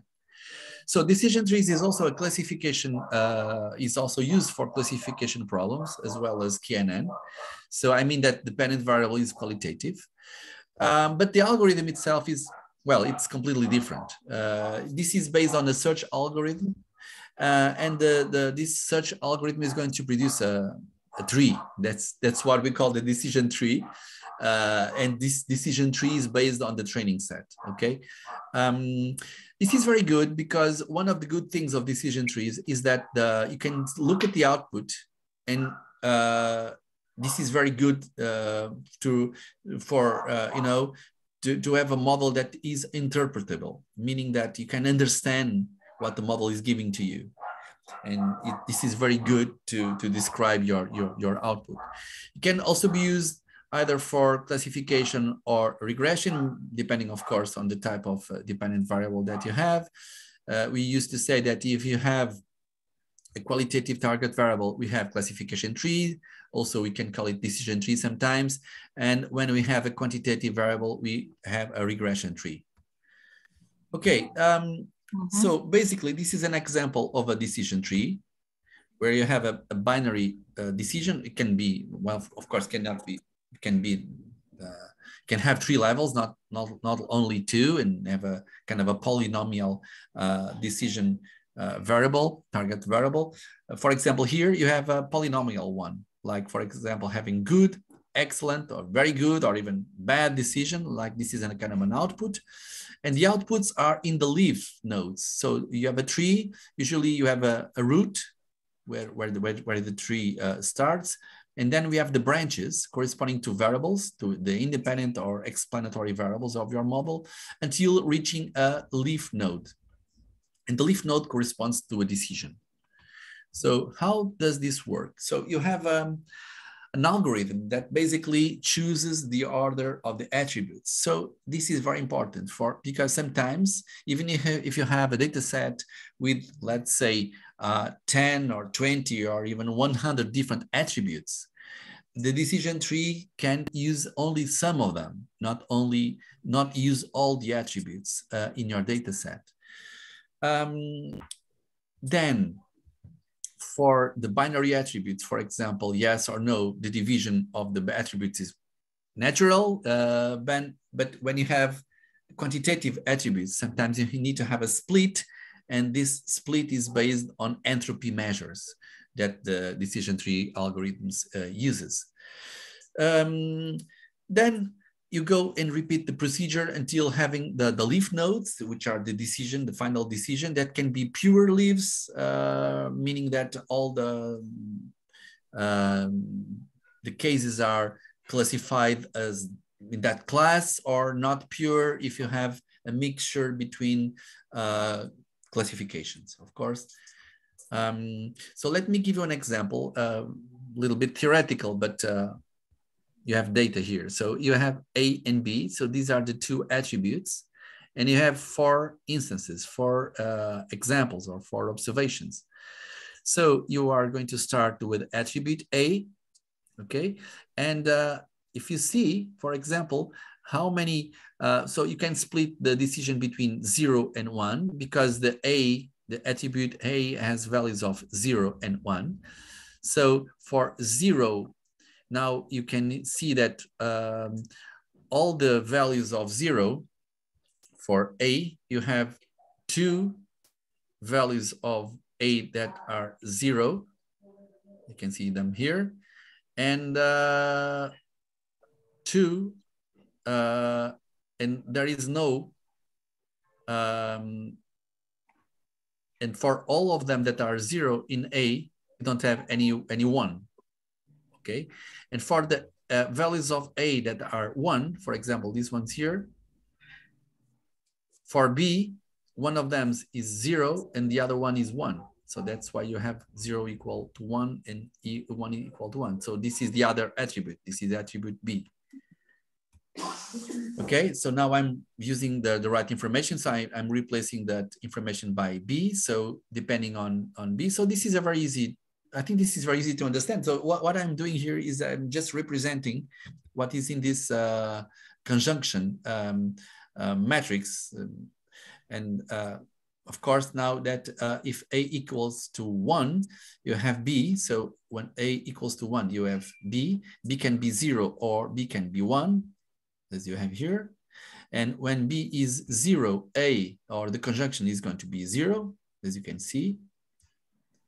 And when B is 1, so when both are 1, the output is going to be 1. So I'm going to use this information now. And this is an example of a decision tree in this case. But this is a very simple example just to mention how we could do this by hand. But of course, this is not going to be like that because this is not so deterministic. So what we're going to use here are what we call the recursive partitioning algorithms, where the data and the tree are going to be created by splitting the data into subsets.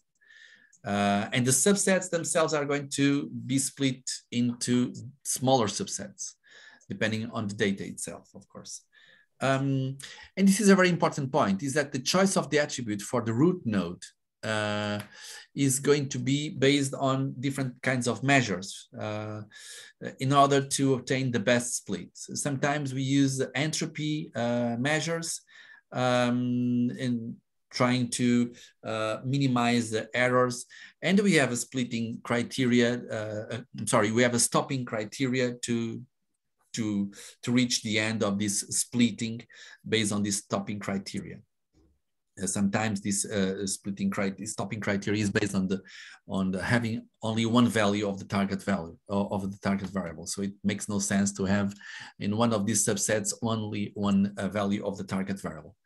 Okay, so how many algorithms do we have for decision trees? So decision tree is a kind of a model, but with different implementations.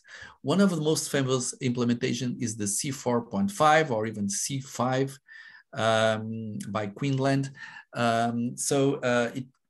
can work very well for categorical target variables. You have an information gain metric and multiple divisions.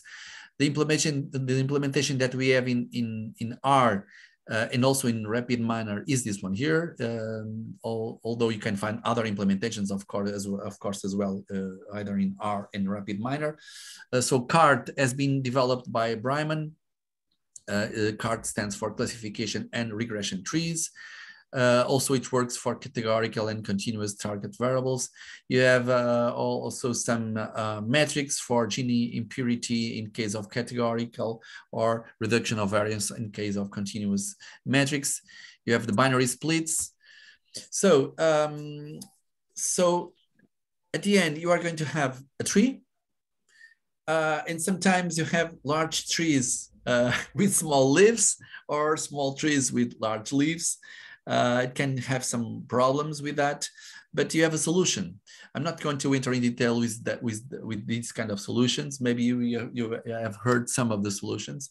One of the solutions for decision trees, where you have, for example, large trees with small leaves, is having an alternative algorithm that is a random forest algorithm, which works exactly by repeating the process of splitting the making of the decision tree repeatedly, so that sometimes you can optimize this decision tree, or you can have pruning.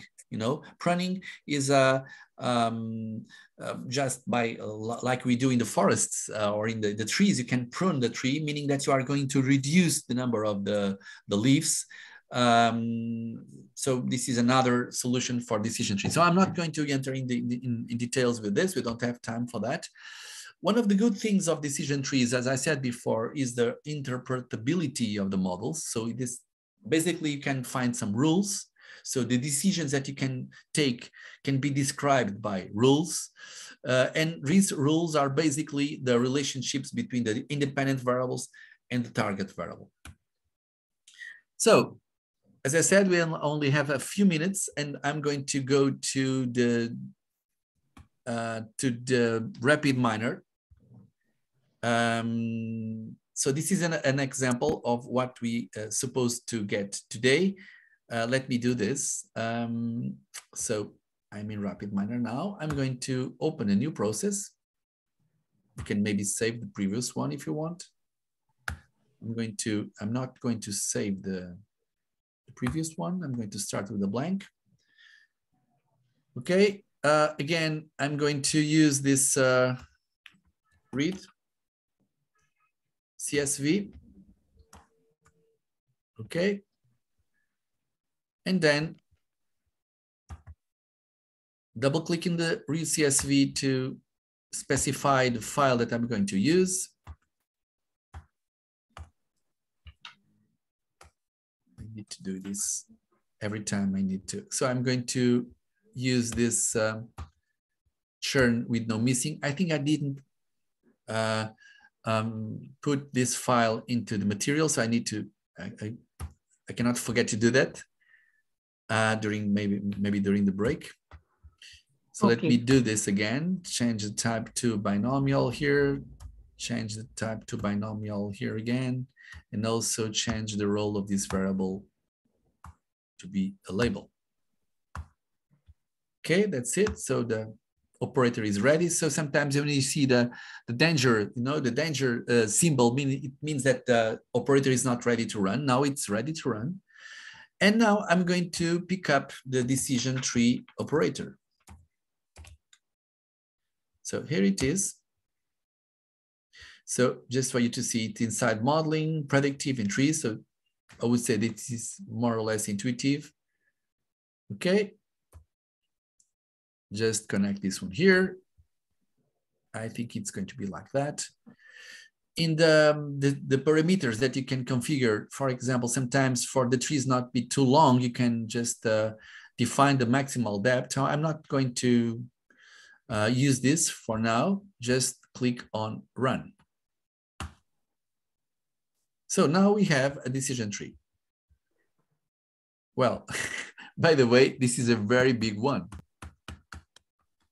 So what we are doing here, so this is a problem of having sometimes, so that's why we need to So this model, as you can see, the idea is to predict. Yes? How many observations were there? I think there are 1,000, almost 1,000 observations, 1996, I think, in the churn data set. So basically, it says that the gender is maybe the most important attribute because it's the first one to be to split the data between female and male, and then for the males, you see, you have last transaction. So all of this is made by the model. I don't have any kind of interference here. I don't. It's not up to me to choose the attributes that are used in the rules, the splitting rules, and also the values of the splitting rules. What is important to see is that at the end, you have the leaf nodes corresponding to the decisions. Well, but this is very difficult to understand because, as you can see, what we got is a very, very large tree. And the very large trees is one of the problems. They are very difficult to interpret. So that's why we need to do the pruning, you know. I'm going to do this. I'm going to go back to the design mode. And now I'm going to impose a maximal depth. I'm going to apply pruning and say that, for example, I cannot have more than, for example, 5 branches in the algorithm. Let me repeat it. Okay, great. Now, of course, the accuracy can be different. Now, you are not as accurate as you were before. We didn't discuss the accuracy so far in this kind of decision trees, but at least you can understand. That's right. I can have something that I can see and well, for example, now it's easier to interpret. For example, this case here, churn or the loyal. What does this mean here? It means that, for example, if a person is a female, aged after with an age older than 89 years and half, all the people are loyal in this case. Loyal, meaning that you have a blue line, you see, blues are loyal and the reds are the churns. On the other hand, if the people are female, aged younger than 89.5, and for those who are aged older than 30.5, well, the most part are churn. Very interesting. Yeah.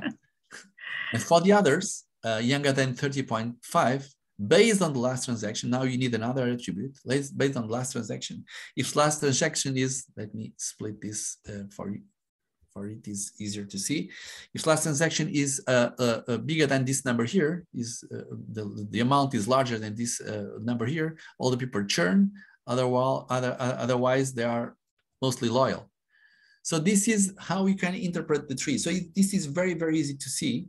And it helps you, like in a regression model, to see what are the most important attributes and also how these attributes relate to the other attributes, like in a regression model. So you can kind of predict, if you have a new customer, based on their gender, their last transaction, and their age, you can kind of predict if he or she is going to be a loyal or if she or he is going to churn.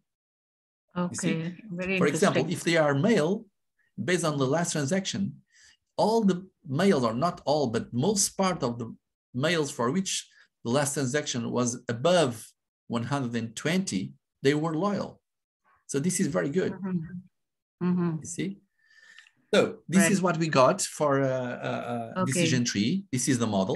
We can do this exactly the seminar. Yeah. I just need to tell you that now we need to have the break. Okay, great. Of course. Or if you want to say anything here more, then... No, I was just going to say that after the break, I'm going to start exactly on this point, and I'm going to do the model with the evaluation part. So we are going to evaluate the model, and together with the KNN, we are going to compare the performance of the decision tree and the KNN using RapidMiner. Okay, thank you very much. Ladies and gentlemen, on my laptop, it is 4:12. So let us please be back here by 4:20 or 4:21 or at the most 4:22. Thank you very much. Thank you. Trying to share the screen.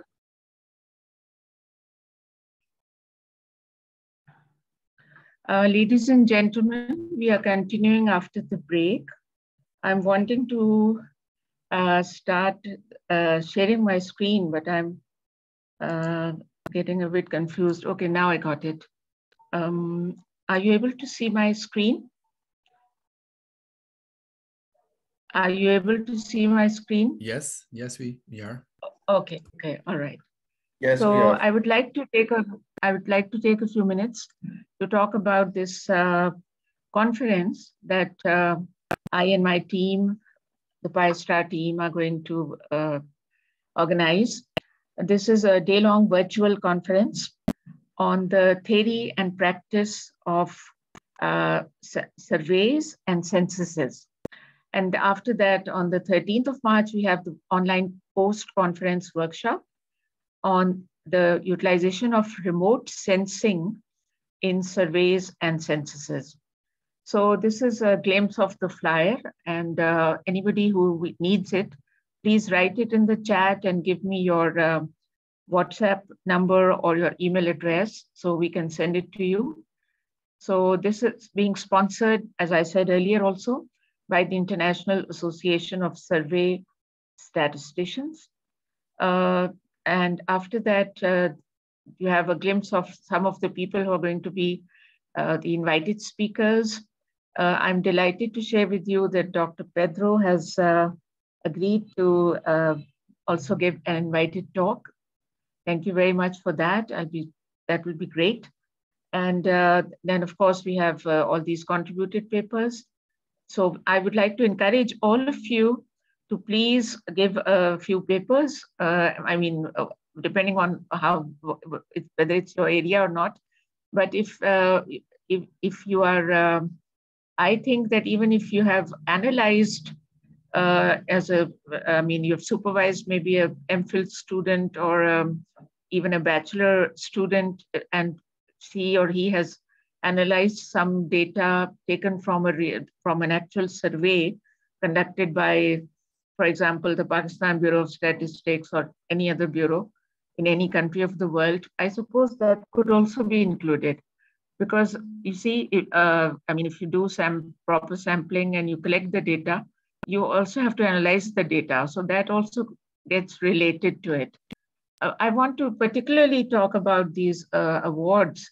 We have introduced these two types of, incentives. Like the best paper will be awarded a cash prize of €200 and the runner-up €150.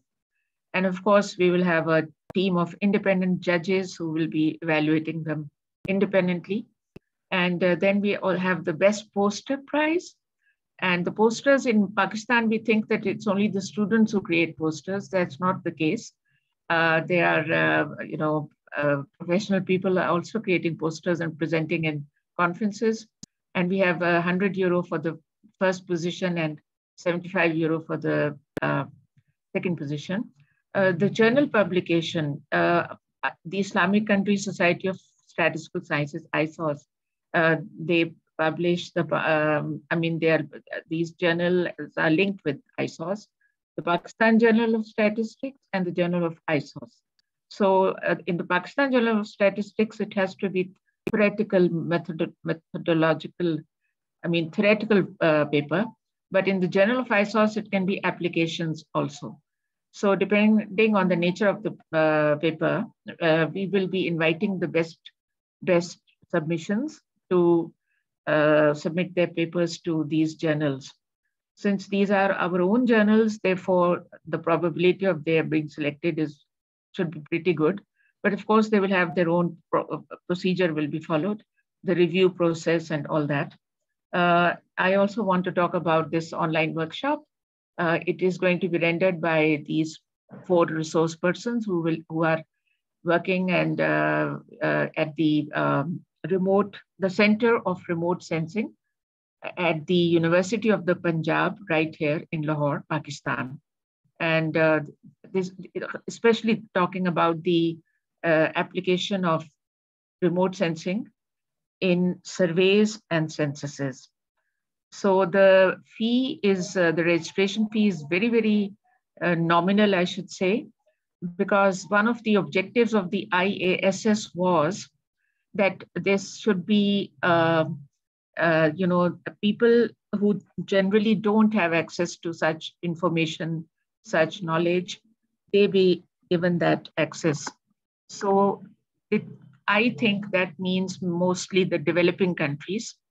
And therefore, we have not made it nil, because we think that it should not be nil. Sometimes if the fee is nil, people take things for granted, but it's a very nominal amount.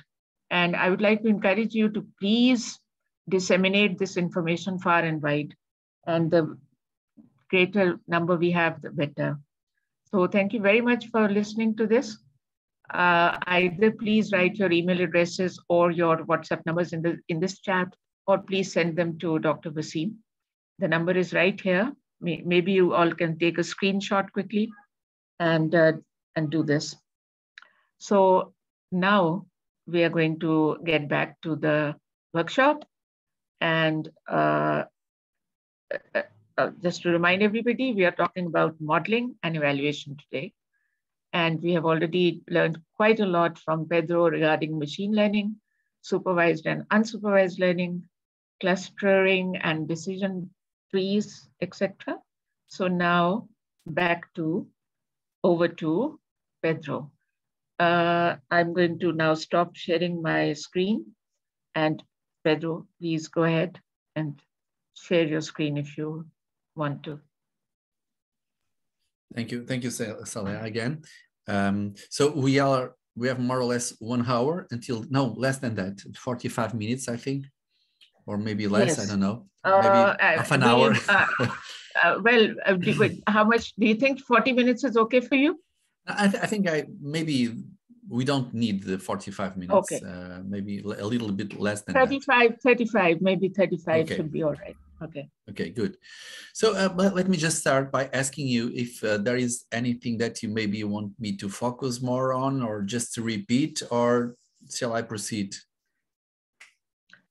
I think it will be good if you proceed, and we will have, I'm very optimistic that we will have another session next week in which people will be practicing what you did. Just like last time we had one, and that went very well. So at this time, I think you can go further. And if there are some queries, I might email them to you, the queries which will come out during the CLI session that okay. We might have good. Next week. Right. So maybe remember, just to summarize, I introduced the models, some of the models that we are using. We started by KNN, and then followed by decision trees. All of them are supervised learning algorithms, so we need to have a target variable in advance.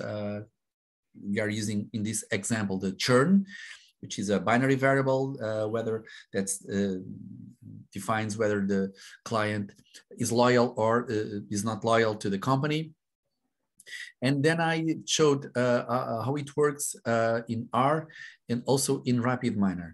So in RapidMiner, we have seen the example of decision trees, but not in R. So I'm not going to run R now, but just for you to see the code, you need this library here, R part, based on that type of recursive partitioning. So R part stands for recursive partitioning algorithm of Bryman. And then I am also running another library, rpart.plot, which is very good for plotting the tree. And this is the command for emitting the missing values. And then, well, the command is very simple in R. It's just rpart. Then you need to describe the variable, the dependent variable churn, and then this symbol here standing for the dependent variable depending on all the other variables. That's what we do here, and then we just plot. So this is the result that you get when you run this model like that. It's good because you can see that. Remember that one of the things that I've said before is that it's good that these models are very interpretable. The decision tree models, you have the rules, and you can also have a picture of a tree. The rules are not very easy to define in RapidMiner, but very easy in R. So for example, these are the rules in R. So you can see these as rules. This is something that you get instantaneously when you run a model. You can just see the output, and the output is the rules. For example, here you can see that if the gender is female, and these are the number of persons in the model that are female, these are the number of persons that churn. This is a percentage of churn, the percentage of those don't churn. And then this is the row number 2 means is divided into 4 and 5, meaning that this is a branch. You see the gender, as you can see in the picture, it's not very clear, but if you go to gender is female, female is here in your left-hand side. So gender is female is yes, then churn, you see, and then you have another split based on age. If age is greater than 30.5, then churn will be the most part of the cases, corresponds to the most part of the cases. Otherwise, they are loyal. So as you can see, if the age is over 31, and if it is yes, you must go to the left. The most probable decision is going to be churn. Otherwise, it's going to be loyal, as you can see. But if it is loyal, it can be divided again based on the payment method. So if people are above or below 30.5 years old, corresponding to the most part of them that are loyal, then the decision is based on the payment method. If the payment method is cash or check, so it means that the most part are going to churn in the future. Otherwise, if it is a credit card, they are going to be loyal. So summing up, so what is important to have to see in this kind of rules, because these are rules, is that all of these are describing actions of being churning or being loyal based on the explanatory variables. So you can take the path from the root until the leaves, but only when you reach a leaf node is when you get the decision, the final decision. So in this case, the leaves are, how many leaves are do we have here? 4. 1, 2, 3, 4. So this is the final decisions that you can have. And this corresponds more or less to the stars. You see the stars here in the rules. 1 star here means this is the row number 4. Corresponds to this case here. Yeah, this is the one of them. The second one is here, payment method cash. So it's this one here. The third star corresponds to this leaf node, and the final one corresponds to this one here. So you can describe the result of your model by a graph like this one here, or instead by using the rules. The rules are more interpretable because they describe what you can do if you are a female or a male, if your age are above or under a certain threshold, and what is going to be your decision based on that. So this is the way how we can do the analysis of a decision tree model. And R is pretty good to do. So I only use RapidMiner because we were using RapidMiner before, and because I wanted to insist also by comparing the two models. So one of the good things in RapidMiner, for example, now let's change to RapidMiner again, is that RapidMiner is good to compare models. For example, we have done this before. So we have just exactly performed this model here, this process. So we started by reading the file and then use the operator of decision tree, and then we got this decision tree. That, let me just remind you that decision tree that we got from the RapidMiner is not exactly the same that we got from R, because sometimes the methods are not exactly the same, and also because there are some randomness in choosing the splitting points and the variables to be splitted. So you don't have exactly the same. For example, here you have the split. I can see now that, for example, the split of the branch for age is going to be the same. You have 30.5 of age, and which corresponds to the same split that you had in R, but that's not necessary always like that. So what we are going to do now, before going to the last model, to the clustering model, is to make the evaluation of the decision tree with RapidMiner. So we only produce the plot, not the evaluation itself. So now that's what we are going to do. So I'm going to consider now the operator validation, and then do more or less the same thing that we have done with the KNN. So I need to double click here in this operator and open this new window with the training and the testing, and consider the decision tree, not the KNN now, and then apply model and the performance. So that's what I'm going to do now. Let me go back to the design. So I'm going to use the same model. I'm not going to start a new one because the file is the same. But now I'm going to look for the validation.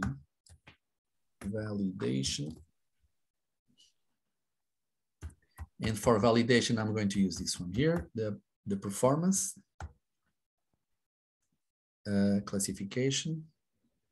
Oh, sorry, this is not the one. Yeah, this is the split validation, I'm sorry. Performance is later on. Okay, let me link the two procedures. Now, double click on validation. And then we have the training part and the testing part. Okay, so let's take a look at the slide so that we can follow exactly the same thing. I'm going to pick up now the decision tree. So we are going to build the model by training, by using, of course, the decision tree. So decision tree is somewhere there. Here it is.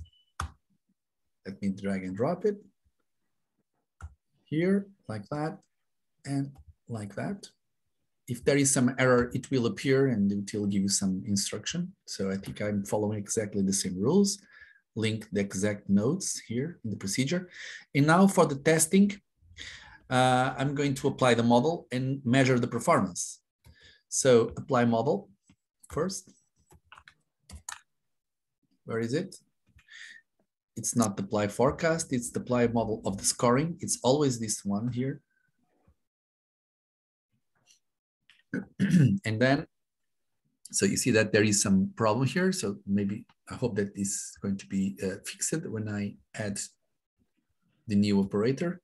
So the last operator is going to be the performance. Yeah, now the performance is the model for the binary operator. So now this is the performance for the binary classification, because you know that we have a binary classifier. Otherwise, we should be using another one. For example, if it was not a binary, you could use this one here. Or if the target variable was quantitative, in that case, you should use the regression. Okay, so based on the type of the dependent variable, you can choose from one of these. And of course, if you have a mistake, RapidMiner will let you know that you are not using the proper operators. So now let me link this one here with that one and that one here. It seems that I'm having some problems here. Yeah, because you see, I'm having a problem here because I need to link this node with that node here. So I hope that now the problem is solved. Yeah, it seems that more or less it's going to be solved. I don't know if I have some parameters to, yeah, I have some parameters. Well, something happened here. Let me click on escape. Yeah, I have some parameters to define. I can define the same parameters, the raw curve, the precision, the recall. These are the metrics that I use to compare, you know, the training data with the test data to see in what extent the model is good or not, and the F measure as well. I can choose the other ones as well, but okay, and I think that's it. Let me go back to the further design. So this is the the model. Okay, so I need now to link this validation with the end, like that, and like that. As I said, if you have some questions about how to link this, you can follow my slides, or as I said, there are lots of documentation of RapidMiner in Google, just Google that. And you have the third option, see some videos or just use your intuition. Sometimes it's more or less intuitive to link this. Okay, that's it. I'm going to use this split ratio as it is. I'm going to click on the model for it to run. That's it. So now you have the overall accuracy. So good, we have a higher accuracy in the decision. Right, this one is good. This one is good. Finally, we have a good model. So this is the true positives, the true negatives, the other ones that are not good. So the accuracy is based on this diagonal over the other values. So on the other hand, Dr. Pedro, I have a question. Yes, please. I think we actually cannot compare the two approaches, the decision tree and the KNN, because KNN we only use the quantitative variable, while in this case we are using all of the variables. Well, you are completely right. That's right. We cannot. We are not using the same features. Yeah, good, very good question. Thank you, Javed. Yes, that was a problem. It was my fault. Yeah, here we are using the old file. Yes, but in the KNN we were not using, at least in R, and also yeah, we are not using. We are using different files as far as I remember. Yeah, you are completely right. So it's not comparable. So I should repeat the model now with the same files in order to see if they are comparable or not. You are right. The curve now, it's a little bit. Now I understand. Yes.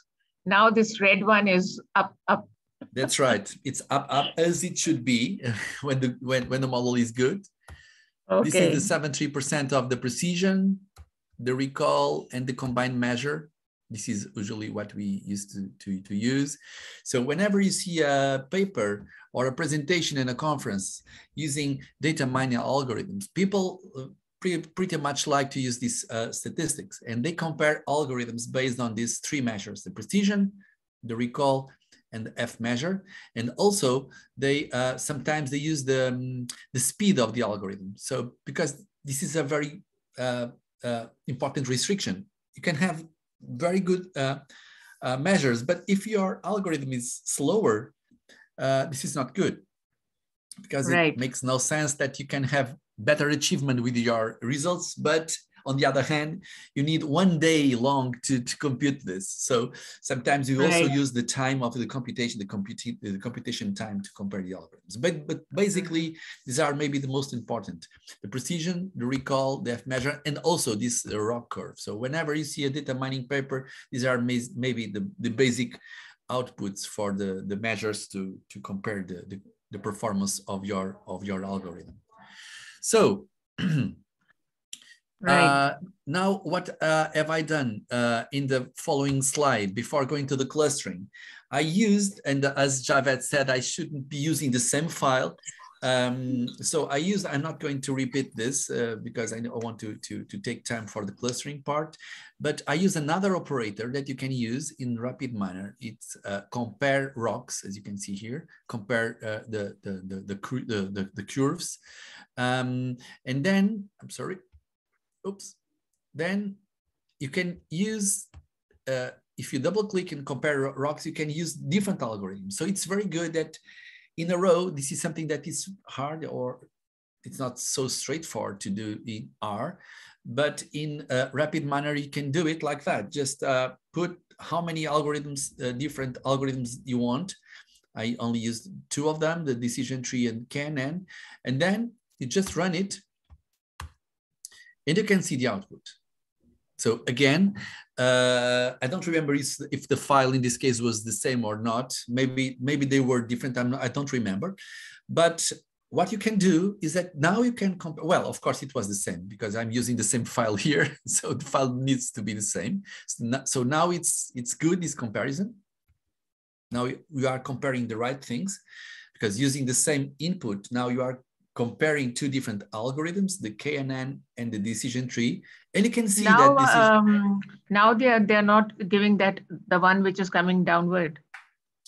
no, yeah. In this case, you don't have the other rock curve, the threshold, which is have a different reading, but for simplicity, now the RapidMiner only plots the usual rock curve, and you can see that this is the decision tree is performing better than the KNN. Yeah, much better. Much better, indeed. And then you can also compare, this is going to be the exercise that I was going to propose to you, but we don't have time to that, is that not only based on the rock comparison, but also using the other measures, the other metrics. You can also use, for example, the accuracy, the classification errors, the precision, the recall, and the F measure, and compute the differences between the two models and see in what extent one is performing better than the other. And the one that is performing better in this case is going to be the decision tree. And usually, right. Let me say to you that usually this is the one that performs better than KNN is decision tree. But of course, decision tree is not the best one. If you use, for example, a random forest, I'm sure that the random forest would perform much better. Or a neural network sometimes is better, or a SVM. And this is very easy because now you can do everything. There's just add the other algorithms. You just find KNN, the neural network here and add the neural network, or add the support vector machine, the SVM algorithm here, and add it and see and compare the outputs and compare the rock curves. So it means that for every individual problem, for every different data set, we can try all of them, and whichever is the best, that's the best. If they are applicable, for that data. Yes, if they are applicable, of course. For example, decision trees, you have the possibility, because all of them are classifier. We are only talking about supervised learning algorithms. And in this case, we are using binomial classifiers, classifiers that use a binary classification as an output. So decision trees have this possibility, as well as KNN. Logistic regression, why not? This is also something that I'm sure that you are familiar with, because it comes more from the statistical, traditional, I would say, part. Like me, I also come from statistics myself, and we can also compare this to logistic regression. I'm sure that you can find a logistic regression operator in RapidMiner, and also neural network, and also support vector machine, but not for other. For example, there are many other algorithms that you cannot apply because they are not binary classifiers. Mm-hmm. Okay, so let's. Can we proceed to the last yes, please, model? Please do. Okay. Please do. Thank you. So the last model is a non-supervised, is an unsupervised algorithm, or unsupervised machine learning algorithm. It's cluster analysis. This is also maybe the same thing that we do in statistics. So clustering, we are also familiar with this. So maybe for some of you, this is a repetition of what you know already. But let me maybe show you how RapidMiner deals with this, as well as R, for those who don't know. So as an unsupervised algorithm now, the goal of cluster analysis is not to predict or to classify. Instead, the main goal of cluster is to group objects, or to group individuals or observations into clusters. This is what we call the goal is to form clusters such that inside the clusters you can find some homogeneity, and outside the clusters different elements are heterogeneous. That's the idea. In other words, inside each cluster, the elements are similar, and outside, or I mean, when you are comparing objects within different clusters, they are different. So this is a very good and very useful algorithm. For example, in the fields of economics and in marketing, we do we are always doing the segmentation, you know, when you are trying to partitioning your data set in order to find patterns in your data. One of the important things in cluster analysis is that, and I'm going to say this now because sometimes I also forget to do this, is that the data must be previously normalized, meaning that you should compute the z-scores or just normalize, I mean, dividing, subtracting the mean and dividing by the standard deviation. Yeah, thank you. In order to avoid problems with the scaling and the units of your variable. So this is a very important advice that we shall never forget. There are plenty, I would say now, plenty of different algorithms for clustering. Let me just introduce some of them, like the hierarchical clustering, the non-hierarchical, and the fuzzy.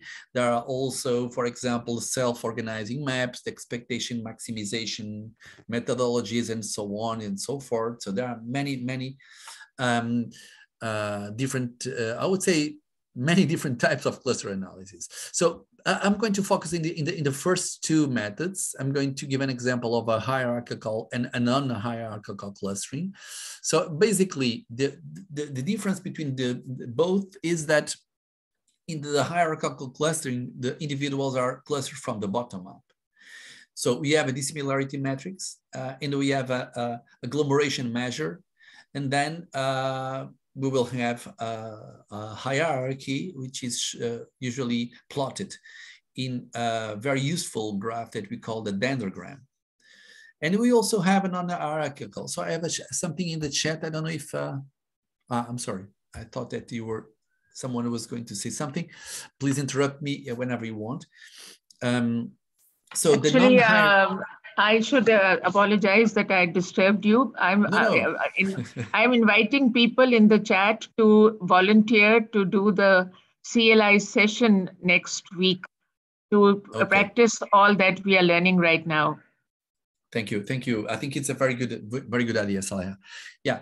So for non-hierarchical, we are going to use k-means. And the difference between non-hierarchical and hierarchical methods is basically this. In the non-hierarchical methods, a set of previously chosen nodes is defined. They are going to become the new centers of those clusters. And then the existing ones are going to choose who to be associated with using a measure of similarity. So instead of having a bottom-up approach, this is a different approach, non-hierarchical one. Okay, so in the hierarchy, I'm going to start with the hierarchical methods. Saleh, I don't know if I need to ask this to the audience, but I don't know how many of you are already familiar with clustering? I think people need to share this. Could you unmute your microphones and tell us whether... I'm going to stop sharing. If you please just raise, you don't need to show yourself, just raise your hand in case you are familiar with hierarchical clustering and also k-means. All those who are familiar, could you just raise your hand using that icon? Yeah, I can use that. I'm going to raise my hand, for example. Yes. It is in the reactions. It is in the bottom. Yeah. If you don't know where it is, Javed Iqbal, okay, he's familiar. Please, other people, if you're familiar, do it now. I think not many. Okay, thank you. So I'm going to share my screen again and go back there. Okay, thank you. I needed this information to be aware of the details in my explanation.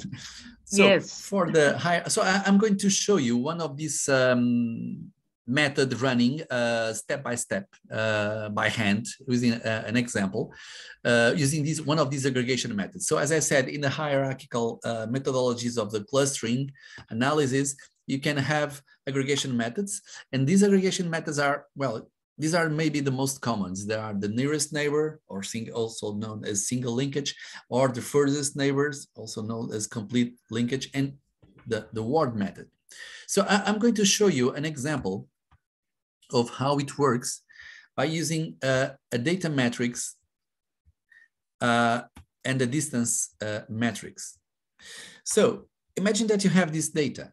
It's a very simple, is of course invented by me. This is not real data, only with 4 cases in 2 variables. And this is of course also invented, but it has some connection with the data matrix. This is the dissimilarity matrix, or in other words, a distance matrix, meaning that distance between the same point is 0. Of course, the diagonal is 0. The distance between A and A is 0. We are, for example, using the Euclidean distance. But the distance between different points is not 0. So when I use this example, sometimes I start by asking you, what do you think that are the most closest points in this data matrix? This one, the ABCD one? Yes. ABCD on both sides? Yes. That you need, one, or?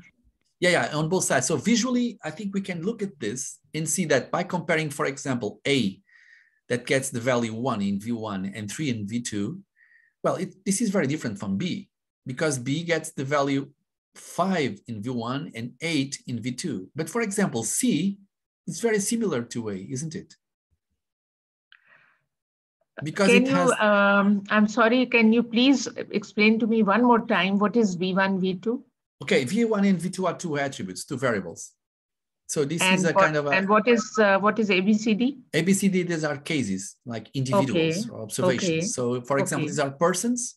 This is one attribute like age, for example, or I don't know, income. And this is another attribute like education level. Okay. So it does not matter what attribute you are dealing with. The only thing it's important that it's that our brain can easily understand that, for example, A and C are very similar because they have more or less the same values for the 2 variables. In the same way that B and D, they are pretty much similar. 5, 8 here for B and 6 and 5 for D. So this idea is more or less represented in the distance matrix. As you can see, A and C, the distance is only 3. So I'm not using the Euclidean distance, but imagine that I'm using a very similar distance. So I'm comparing 2 points, and indeed, the smallest distance among all of these points is A and C. I'm sorry, is 3, corresponding to the distance between A and C. And in the same way, B and D, that we already decided that they are very close, B and D, the distance is 4. So the most closest points here are A and C, and on the other hand, B and D. Okay, so now let's see how the method works by having this. So the input of the method is going to be, the input in all the methods of clustering are always the distance matrix, like this one here. So we give this as an input, you see. And now this, Pedro, this thing about the distance, you are saying that it is some other formula by which you got these numbers.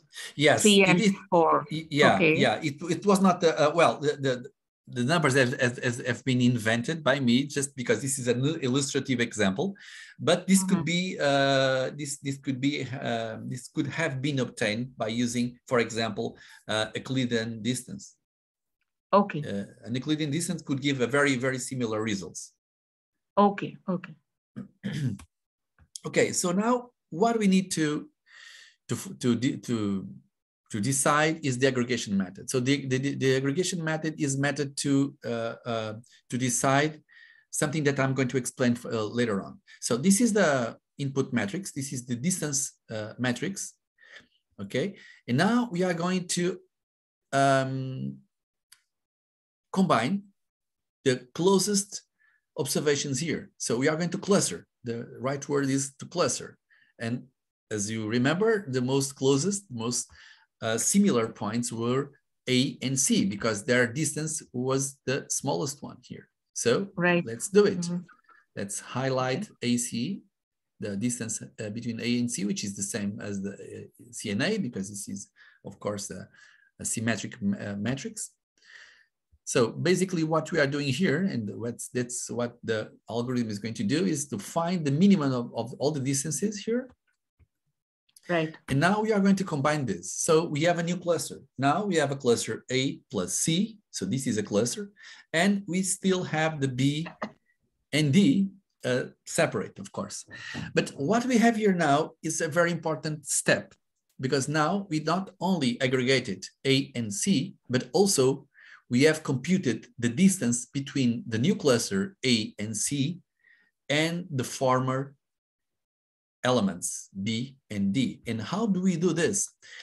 It's exactly by using this nearest neighbor or single linkage. Basically, what we have done to see that the distance, for example, between the new cluster A and C and B is 5, because 5 is the smaller distance between the elements computed separately. Let me say you what I'm doing here. So basically, I'm computing the distance separately between A and B and C and B, you know, because B, the distance between B, which is a cluster now, and also A and C, which is a new cluster, is basically the difference, is basically the distance between them separately. I mean, A and B and C and B. And the distance between A and B is 5. The distance between C and B is 3. I'm sorry, C and B is 7. 7. Yeah, thank you. Yes. So the minimum between 5 and 7 is 5. So that's why we have this distance here. And the same applies to D, because I'm using the nearest neighbor. I could have been using the furthest neighbor. And in that case, the distance would be 7 here, not 5. See? So based on this, so this is another step. So we have 2 steps in the clustering hierarchical method. First, choose the smallest distance between the points. And second, define the new distance between the points using the aggregation method. So now that we have this matrix already computed, we return to the previous step, and we need to choose the closest points. Now the closest points are B and D, because this is the smallest distance in this matrix here, is 4. And now we need to aggregate B and D, okay? That's what we are going to do here. And once we have B and D, and we had A and C already clustered, now we need to compute the distance between A plus C and B plus D. And the same applies. We need to see separately the distance between A and B and A and D and C and B and C and D. And the smallest distance, if you take some time to look at that, is going to be 5. So it means that now we reach an end. We reach to an end, because there is no more anything else to aggregate. We started with 4 points, then lowered the dimension to 3, then to 2, and of course the latest, the last we got is going to be just 1. So based on this, let me show you a graphical representation of what we can do in hierarchical clusters, which is the dendrogram. So for some of you that are already familiar with dendrogram, the dendrogram just shows this, bottom-up approach of aggregation. As you remember, we aggregate first A and C that had a distance of 3 between them. And also we aggregate the B and D that had a distance of 4. Remember, 3 and 4. Right. That's what we have here. And finally, both of them have a distance of 5. So it's perfect that now we can see completely, I would say clearly, that we have here our aggregation method, and you can see that now we can decide how many clusters we have. Because for this, the only goal that we have by doing this dendrogram is to have a picture of how do data cluster, cluster into groups. We have 4 elements. Now they are clustered into, in my opinion, there are 2 groups, but we can also consider that there are 3 or 4, of course, but 4, it makes no sense, because 4, you return to the previous data. And I think we have 2 groups here, A plus C and B plus D.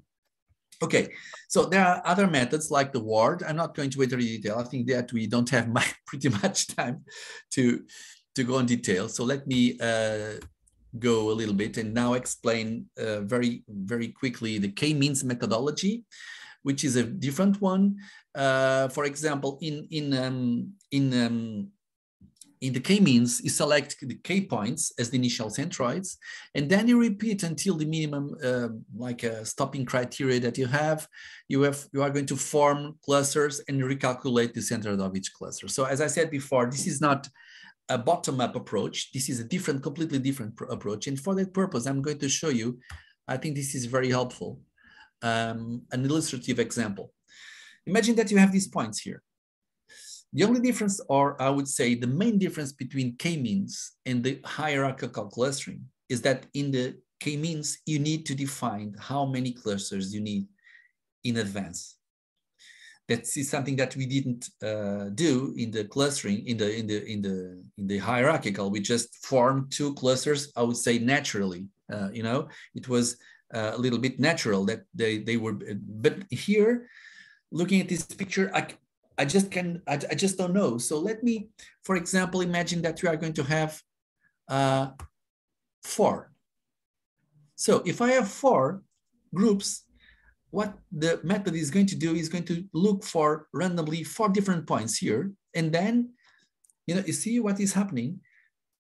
It just picks up the most closest points and then repeats again by recomputing the center of the groups that are already formed until reaching to an end.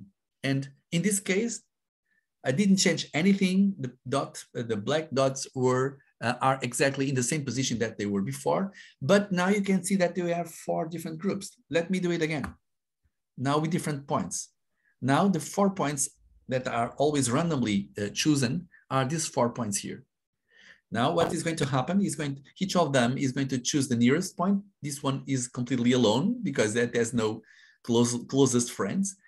And so now by repeating this procedure in choosing the closest inside the group, all the points that have been chosen are being adapted and moving closest to the center.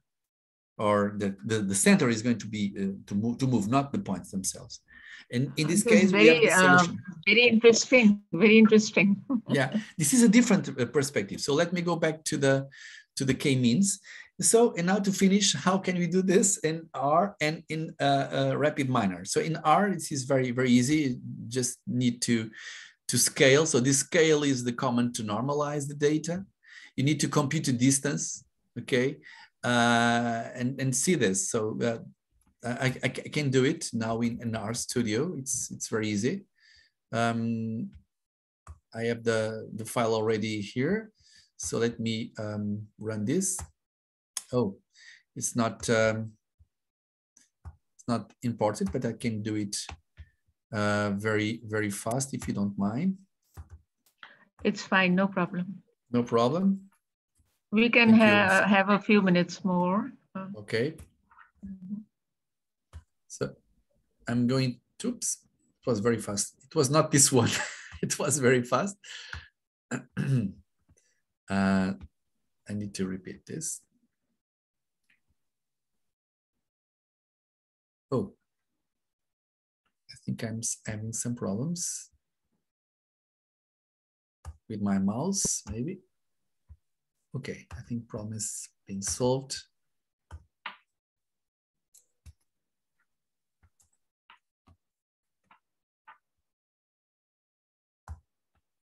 So this is a churn. Maybe I'm going to use the complete file. Okay, so this is the way I import data to R. So now it's correct. Now following my code, I'm going to run it like that. Oh, the cluster was already there, wasn't it? Sorry, I need the third attempt. I don't know what happened with my file.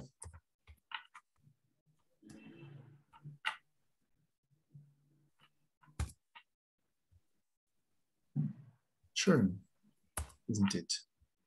Yeah. Oh, I'm sorry. In my example, this is not the file. That's why it was not running. This is a different file. for this example, I'm using a different file. Yeah, it has to do with this is another problem. I forgot to mention that in this case, the difference between the quantitative attributes and the categorical is very important, you know. So we need to be aware of this. Mm-hmm. Okay, so I'm sorry, I'm going to use a different. I'm going to use this one here, cluster. Okay, so this file has to do with the jobs, as you can see. And for each job, yeah, I'm using this one instead because it has more quantitative verbs. So I'm not going to use the churn anymore. And it's, as I said, it's important to have the notion that when you do clustering, you need to be aware of the distance measure. For example, if you are using the Euclidean distance, you know that the Euclidean distance is suitable for quantitative variables. But if you are going to use nominal or categorical variables or ordinal variables instead, you should not be using the Euclidean distance, but there are other distances that you can use. And there is also the possibility of mixing variables, you know, having both categorical and quantitative variables. In that case, there are mixed distances. But this is a different field. I know marine statisticians that don't like this kind of, you know, combined measures. So I'm going to be a little bit more pure in this case. I'm going only to use in this example only the same distance for everyone. So that's why I'm using the Euclidean distance in this case. So okay.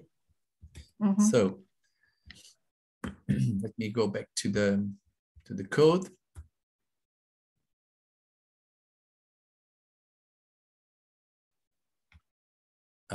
But now I need to see the other code. I don't know where it is.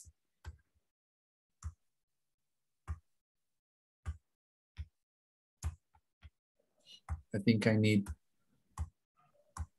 yeah, now I'm there, I think.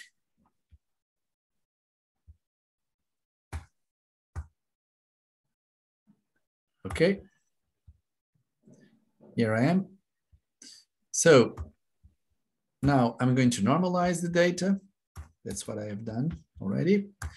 I need to take the nominal variable that contains the jobs part. So I'm going to take the first column out and now compute the distance by using the Euclidean distance. Okay. Now I'm going to use the hclust function to perform the hierarchical clustering using the word methods. I could be using another method. That's it. And now the dendrogram. So it's very, very fast. Now you can see the dendrogram for this case of the jobs. So it's clustering the jobs based on the education level, the income, the suicide rate, and another variable. So that's what we are doing. Very fast, I must say. Very fast in this case. But then again, how do you interpret it? Is it not very complicated? Of course. Now let me show you it again. So it's up to us to decide how many clusters do we need. For example, I think that again a solution of 4 clusters or 2 is maybe too small, to a small number of clusters. If I take 5, these were going to be the clusters. And well, that's it. Now I have to look at the job number 10, 11, 1, 4, and 5. They should be together. I don't know to what job this corresponds, but that's the idea. This is another group. This is another group. You know, we have 5 clusters overall. And to make a proper interpretation, I'm going to perform the other steps until this. So let me show you this list here. So these are the 5 groups that I found. And these are the score, you know, taking into account the original variables, prestige of the job, the suicide rate, the income, and the education level. So now based on this, we can describe clusters. For example, what I can see here is that the cluster with the higher suicide rate is the 3, cluster number 3 here, which is also one with a very high income, but with a low educational, you see? So in a certain way, you can describe your cluster, and also using the information of the jobs that are in that cluster, you can have the notion of how it is being clustered. For example, the cluster number 2, as you can see, is the cluster with a very high, with the highest income. The income compared to the other cluster, with the other clusters, is 6,000 and something. So maybe it's related to, I don't know, very high rated, and also with high prestige, as you can see. I don't know what jobs corresponds to this. Maybe we could go there and just see, because all the groups now are, for example, if I take this here, this is the group number 2. So if I write half here, I can see, I think I'm having a problem with my, it's not running, I don't know why. Okay. Oops, I'm having a problem with my computer now. Okay, but I was my enter key is having a problem. Oh, okay.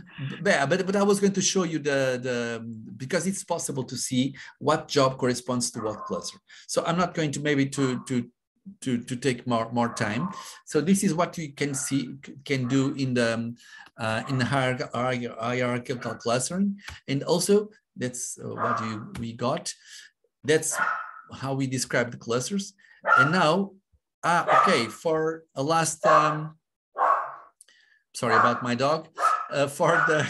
You could also look at the elbow rule. So I have the code for that. So the elbow rule is something that you can do here. I have the code for that, where you can, for example, compute this chart, which is very useful to see how many clusters you should have.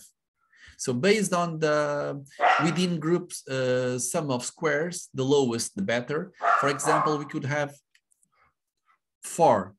We call it the elbow rule because this seems like an arm, you know, the elbow should be more or less here. So this corresponds to the lowest point. So maybe 4 would be the 4 or 5 would be the best. So I think I'm reaching to an end. Now the cluster analysis can also be performed in RapidMiner. And we won't have time for that because it's already 5 minutes past 7. But you have the slides here. You have also ways to interpret the clusters here. So this graph is very good for you to see how, for example, the clusters are different according to the variables, and that's it. Okay, thank you so much, Dr. Pedro Campos. We're extremely grateful to you. I would now like to request Professor Muhammad Aslam, who is the senior member of the PISTAR team, to say a few words of appreciation.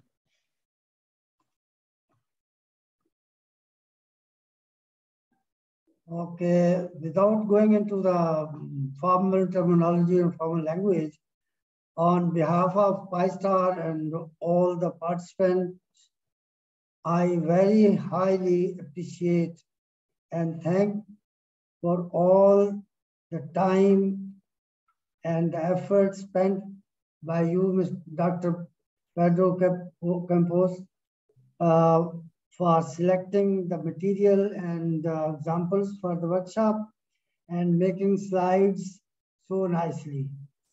This presentation was very simple and easy for the participants to understand. Doing examples by means of RapidMiner was very interesting. We also appreciate the sharing of the link for the workshop material, which is available to the participants. Thank you very much also for taking out taking up our emails for answering the queries that came up during the CLI sessions.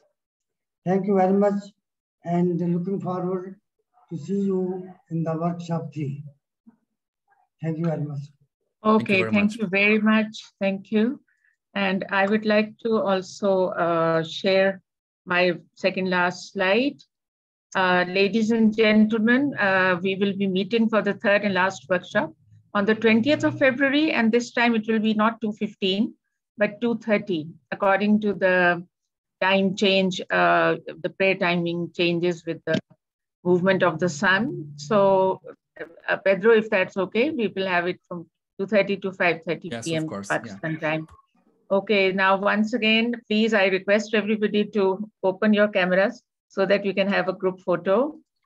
And after which, of course, I thank everybody. So I stop sharing the screen again. And please do open your cameras so that we can have a group photo.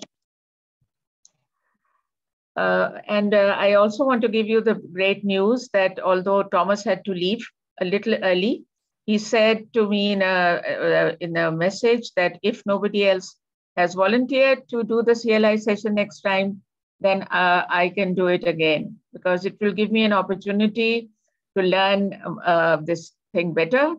So I really want to commend him for that. And the rest of you also, you know, now you need to need to stop being shy, and to next time, whenever we ask you, I would like to have more volunteers to do the CLI session, the collaborative learning. And, you know, you can do it together also. So Ali Raza, you're already working with him and me and Jawad and Dr. Noor and Dr. Sharka on this research project that we're doing. So why don't you also join him for this particular CLI session? Because you, Ali Raza, also did the 4 workshops on machine learning about a year ago with Dr. Raza. So I'm sure you understood a lot of what Dr. Pedro was saying today. And so I would like to request you to consider joining Dr. Thomas to do the next CLI session. So the CLI session, ladies and gentlemen, is going to happen next Sunday, as I wrote in the chat, at, I think I wrote, what did I write, 2 to 3:30, I think. So we can practice then a lot of what Dr. Pedro has shared with us today. And Pedro, again, it's as simple as this, that you know, that we can actually don't have words enough to thank you.